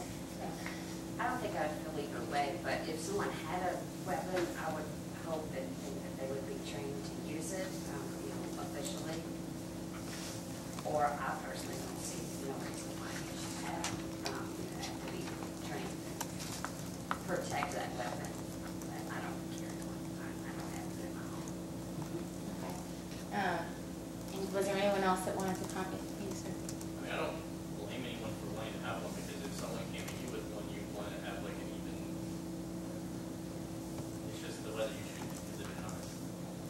So you feel like maybe you might be on the camp of having one but never using it? I mean, like, if someone tried to break in your house and they had a weapon, you want to hopefully have one too. Otherwise, you've already lost. That's almost to me, in order to catch something. You can have a weapon, be threatened, and can't get to it. What is it good for? Okay, and you know, let's say, I know I'm really just talking about owning one in general, but, you know, let's say walking down the street in a bad neighborhood, you know, are there people that feel like they'd rather have a gun with them in that situation than not have one? Bad neighborhood, you're not gonna be walking down the street. Or in a car. I guess in a car too. You have 5 minutes, Ms. Erskine. Okay. Thank you. And let me just ask you this, well, is there anyone who feels real strongly like there's never a circumstance where it's okay to have or to use a gun for self-protection? Is there anyone who feels like other people shouldn't have guns for self-protection? Okay, and is that just personal experience with guns? It's just personal, just my personal feeling. Is there anyone else that feels that way, that agrees with her, feels like people should not have guns for self-protection? While I'm on this topic, is there anyone else who wanted to say anything about the gun issue or the car accident? Sarah? Well, Yes. I feel the opposite. I mean, I feel safer knowing I have a gun. I have guns in my house that are put away to safe. And access, they're hard to get to because I have kids, I have grandkids. I carry a gun most of the time and pray to God I never have a bullet. But I feel better knowing that I have it if that situation arises. So you might be someone who would feel more comfortable having one than not having one. Absolutely. Does anyone else feel that way? Same way, Tim? A couple of nods? Yeah, you, sir? Okay. Did any of you want to say anything out loud about that? Or? All right. I've only got 5 more minutes, so I'm going to move on. You know, this is kind of a jarring transition, and I apologize for that, but I just really want to get this out. Is there anyone that's been a victim of a violent crime? And let me just say, if you're not comfortable saying that out in front of the crowd, we can approach the bench. But is there anyone who's personally been a victim or had close friends or family that have been victims of violent crimes? Assaults with guns or involving weapons. You ma'am, in the back? That was a very long time ago when I was a child. I was a little girl. And is there anything about that situation? Would you be thinking about that situation while you were sitting? I don't think it would be changed in this case whatsoever. Okay, so you feel like it was just so long ago that it won't really impact your ability to consider someone else being charged with a violent crime? Yeah, it wouldn't affect one way or the other. Okay, and I want to make sure I get everyone. Did you raise your hand? 2 or 3 years ago, my sister, she was robbed at gunpoint at her store. So she ended up going and doing a conceal and carry. And she's got a gun and she doesn't feel comfortable with it, but I wouldn't. You wouldn't feel comfortable having a gun, or you wouldn't feel comfortable? No, I got a 4-year-old, so I really don't feel comfortable. Okay. Do you feel like knowing your sister and having, talked to her through that experience would make it hard for you to sit on a jury involving, this isn't a robbery case, but involving any kind of assault or alleged assault? I don't think so. Okay. Is there anyone else raise your hand? You, sir, in the cloud in the back. Did you raise your Okay. Is there anyone I missed that's been a victim or been close friends with or family with somebody who's been a victim of a violent crime, an assault or... And I know you already spoke about it, ma'am. I appreciate that. Is there anyone else I missed? I'm sorry, you, sir, in the cloud, right? Brother of mine's wife got shot working at a gas station. They give her money, but they switched out her face. She has 3 little girls. Okay, and so knowing that person, do you feel like you have a hard time thinking about sitting as a jury on a case where somebody's pretty seriously injured or injured pretty bad? You don't think you'd be able to put it aside, you think? Okay. Is there anyone else on this side that I missed? The situation I mentioned earlier, the person who was murdered was a friend of mine. Okay. And do you think sitting on a jury trial involving hearing about somebody very seriously hurt or killed would be hard for you to not think about that case? Is there anyone on this side? You, sir? It's been some time, like 14 years. My wife's best friend was murdered. We had to go through the trial of it in another county. But, I mean, it was the murder weapon was a knife. It had nothing to do with the gun. But, I mean, it's just something we went through. Do you think sitting on a jury and hearing about somebody who's killed, with the weapon, would bring up all those memories? Do you think you think you'd be able to put it aside and kind of independently think about this case? Of course, because it had its own reasons. I don't know what these are, good or bad, but those were its own set. Okay. Was there one more? Yes, sir.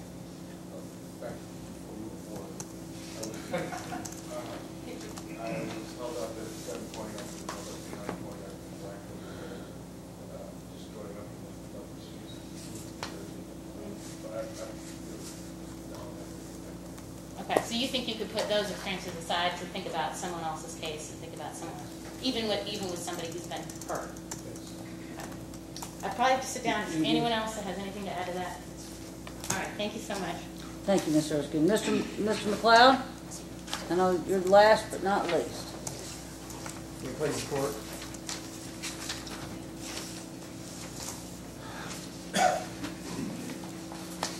Ladies and gentlemen, I'm Brendan McLeod. Just keep this up a little bit. Sorry. Sorry. I'm the old one up here. Y'all been patient. You'll be excited to know I only take the 30 minutes that I'm allotted. I'm kidding. It won't take that long. I'm just going to ask a few questions that weren't covered. The things that anybody here have relatives that are police officers? Okay.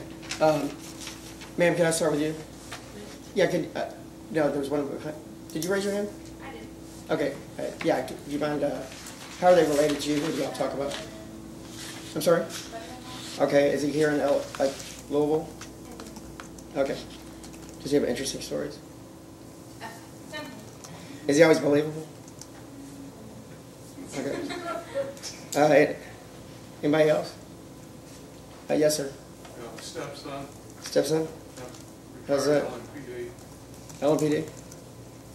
His name or where he works? Like what? Scott Marto. Oh, Scott. Okay. He's at Audubon Cut. Yeah. Yes, ma'am.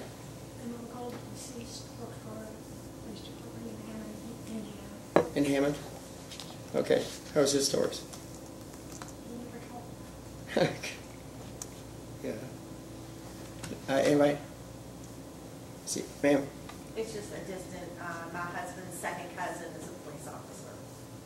Okay. I don't speak with him, I don't know his stories, Do you believe him more than anyone else? Or? No. Okay. Ma'am? My ex and my son. Wow. My ex was on retired LPD, retired county sheriff, and my son is actively now on LPD. And what's his name? Chase Lambert. Okay. Now, I don't have to ask about your husband because you're divorced. That's fine. But your son, I'm sure you believe everything we're saying. Lambert was my ex. Okay.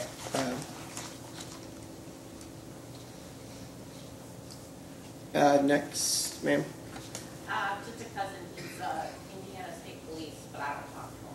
Would he ticket you? Yeah. If I did something wrong, I hope he would. I mean, if I was wrong, yeah, but if it wasn't. You wouldn't say, come on, slide. Yes. No. Okay. Ma'am.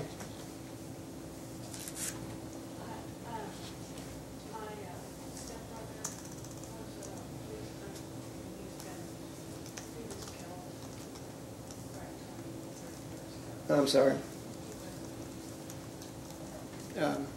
Yes, ma'am. My son's a lieutenant in the police department for LMPD. Who's that? Brett Mattingly. Yeah, no, Brett. Okay. That's great. Yeah. Yes, ma'am. My uncle, he works for the police force in Townsville? Yeah.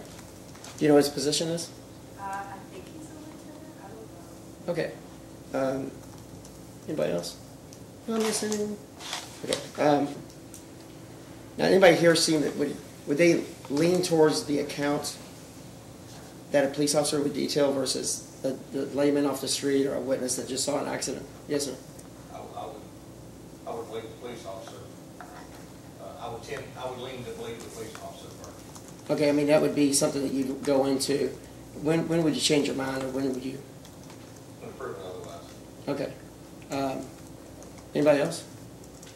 I feel like, I feel like that's what they're there for. So, if they're gonna handle the situation, I believe I should believe them for the situation. Sure, So, yeah, that makes sense. Anybody? I would believe, knowing my son, Yes. I would believe that. Yeah, I stay away from like when they're sons and daughters, and a lot of those officers that are my friends, they have sons and daughters that are like the Pattersons and all these different people. But when they go to lieutenant, I don't see them anymore. They just disappear. They're not in court. And when they retire, they just disappear. There's nobody. Anybody else? Okay.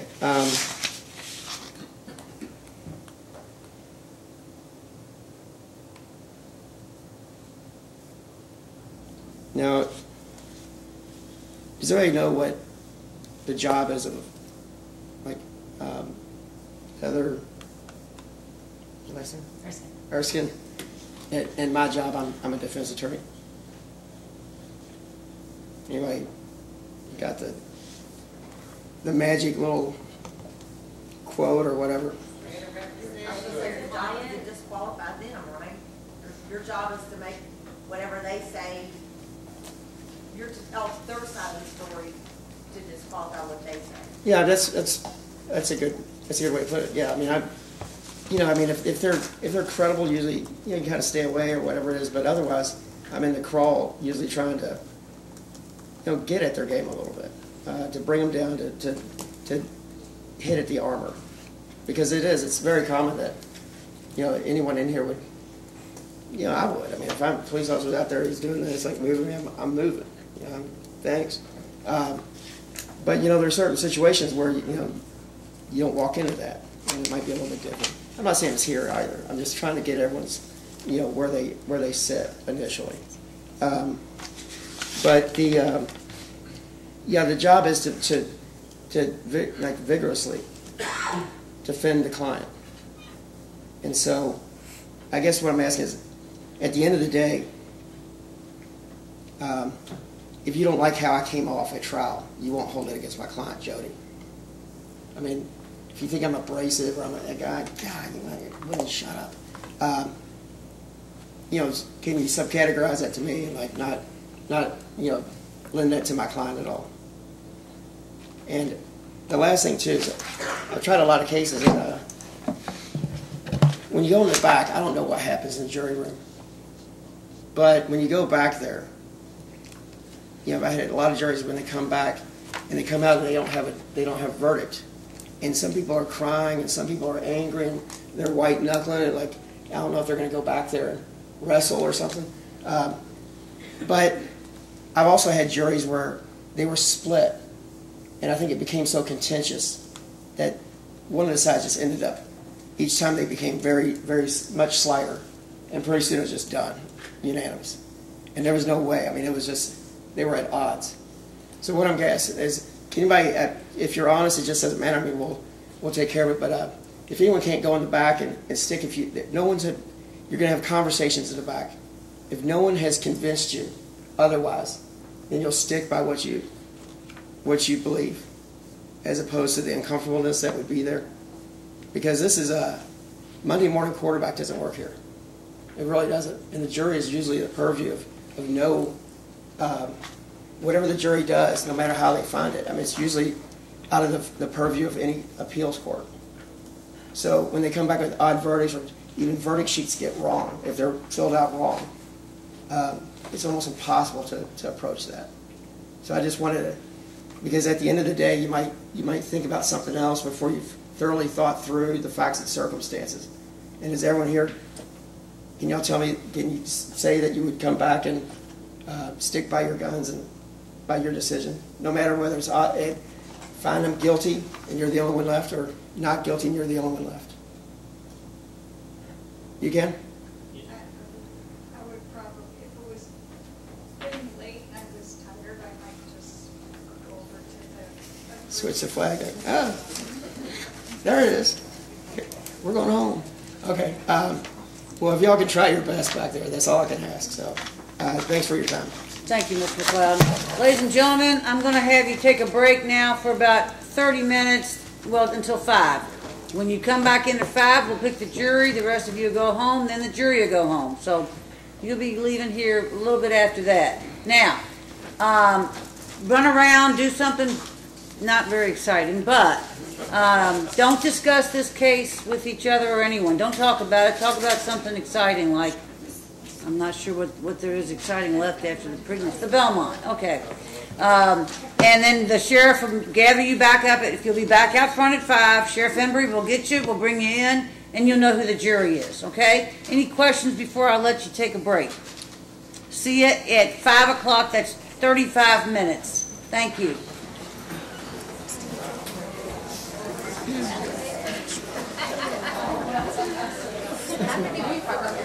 All right, Robert. Probably 13 or 14. And only 12%. Okay.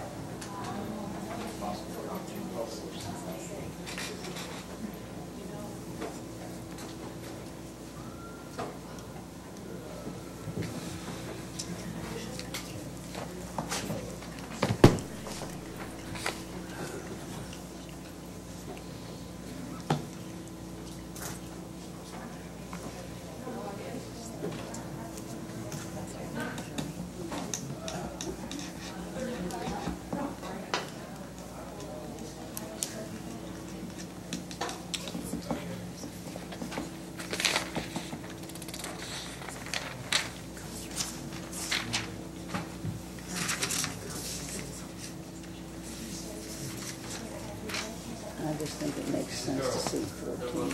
Yeah. Okay. Thank you. Good math. All right, you all may have a seat. Thank you. The way the way I always do this is the obvious ones I discuss first, and if you don't have an objection to an opponent's motion to strike for cause, just say it so we don't waste time there. I will check these two out, but the two that spoke initially, number seated 6, I used seat numbers. Says he's excused on the 25th. I'm going to check that out, but any objection to striking him for cause?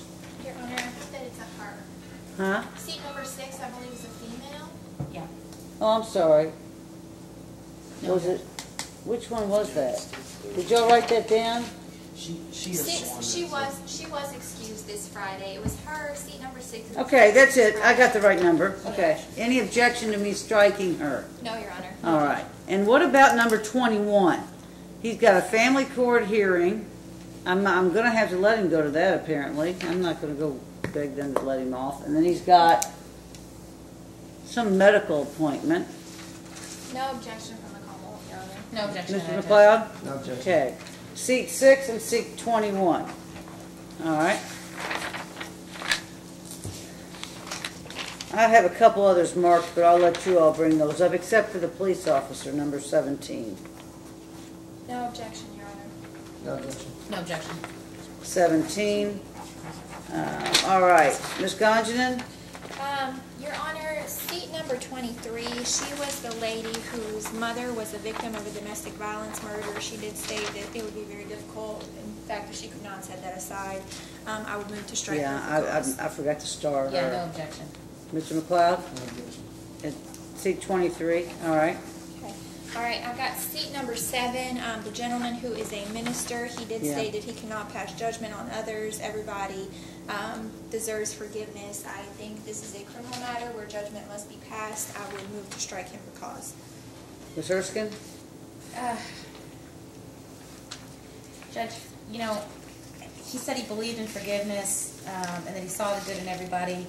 I think he said he would have a hard time sitting in judgment. I'm not sure he said he couldn't, so I guess we would object to that. Mr. McLeod? I don't look here. Strike him. He said it would be an issue, which to me is a little bit of a higher level than... Is it 27? 7. Oh, it says that white female. I'm going to strike 7 for cause. Oh, yeah. Ms. Gonjanen, any Your others? Honor, my last one would be seat number 41.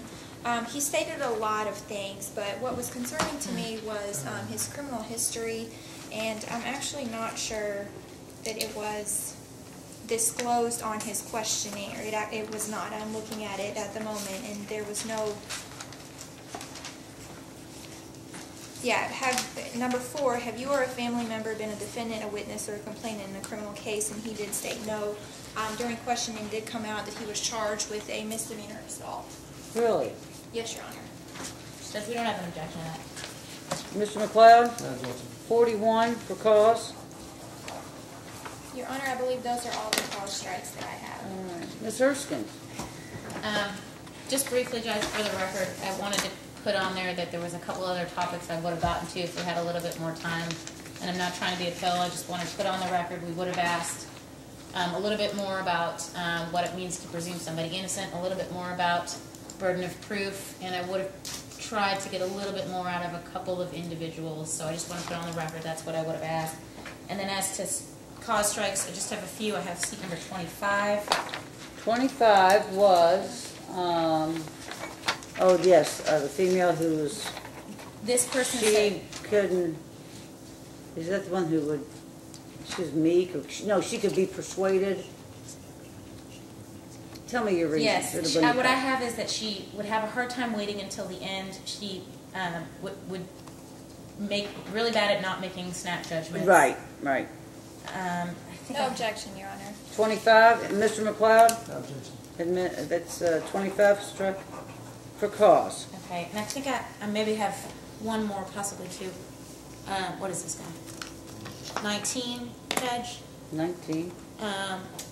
I believe when I asked about whether or not I had the burden to prove that Mr. Freeman was innocent, I believe he said he felt that I did, that it was my burden to prove that he didn't do it.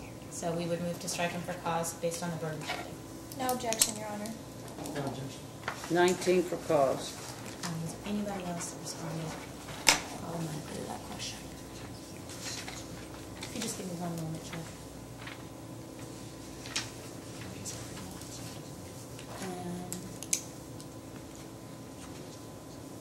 Okay, I don't think I have any other ones. Mr. McLeod?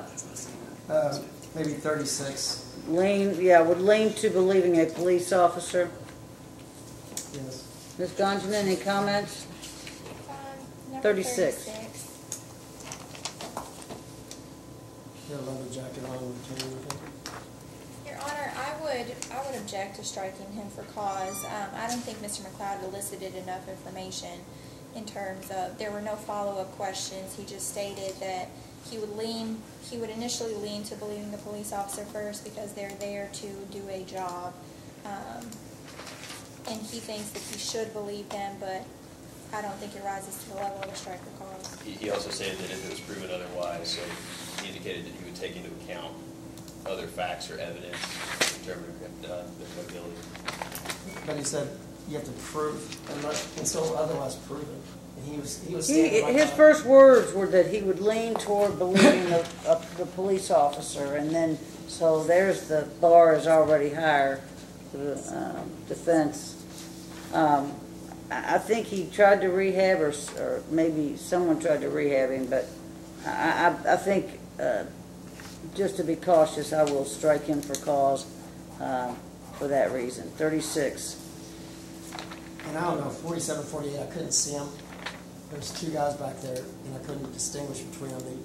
They talked every question of everyone's, and they were just, I couldn't really. Well, denied. You're not giving me anything to work with. Yeah, I don't know who they are. They kind of just really. Any other motions? Let me recap for you all by seat number, and so that Robert can write them down. I'm not going in any particular order. Seat 7, 41. Am I right on 41? Yes. Yes. 19, 17, 23, 25, 36. We also had 6. I'm sorry, and 6 and 21. I'm sorry. Yes. So that's 1, 2, 3, 4, 5, 6, 7, 8, 9 strikes for cause, if I'm not mistaken. 27 was not a strike for cause. I thought it was. No. No, that was I have 7. 9 strikes for cause, correct? I also have 9 strikes for cause, Your Honor. All right, I'm going to seat, I initially want to seat 14 just because I'm worried over the weekend. Now, you each have, Mr. McLeod and Ms. Erskine, you have to get 9 together, and then you each get 2 individually. Ms. Gonjanen, you have 9. Yes, Your Honor. So we have some randoms to pick out. So if I'm going to, okay, let me try this again. Minus the 9 that we have for cause, minus the 14, minus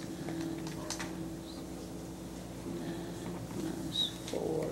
Do I have 5? I have 5 randoms I will be needing to pick out. What you can do.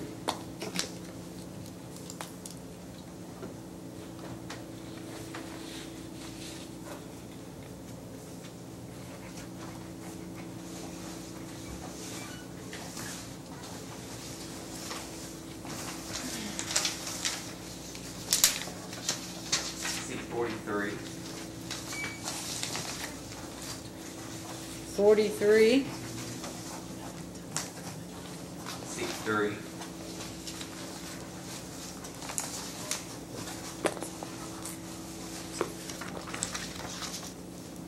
31. 31. Yes, 31.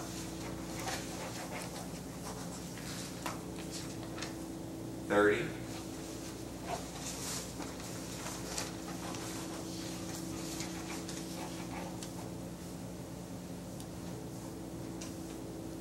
22.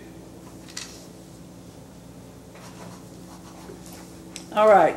I would ask the Commonwealth to go into a conference room. Sheriff, if you'll let them unplug their mics up here, I'll show them how to do it. Make sure, we'll probably come knocking at your door about 5 till, if y'all aren't. Yes, Your Honor. But Robert, Mr. Goebel needs the sheet so he could do all the carving up.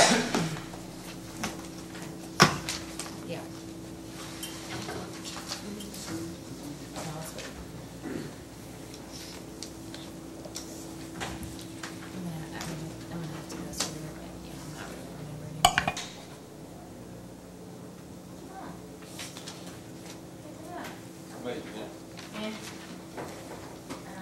And let me go off the record and then I'll get out of the courtroom so you can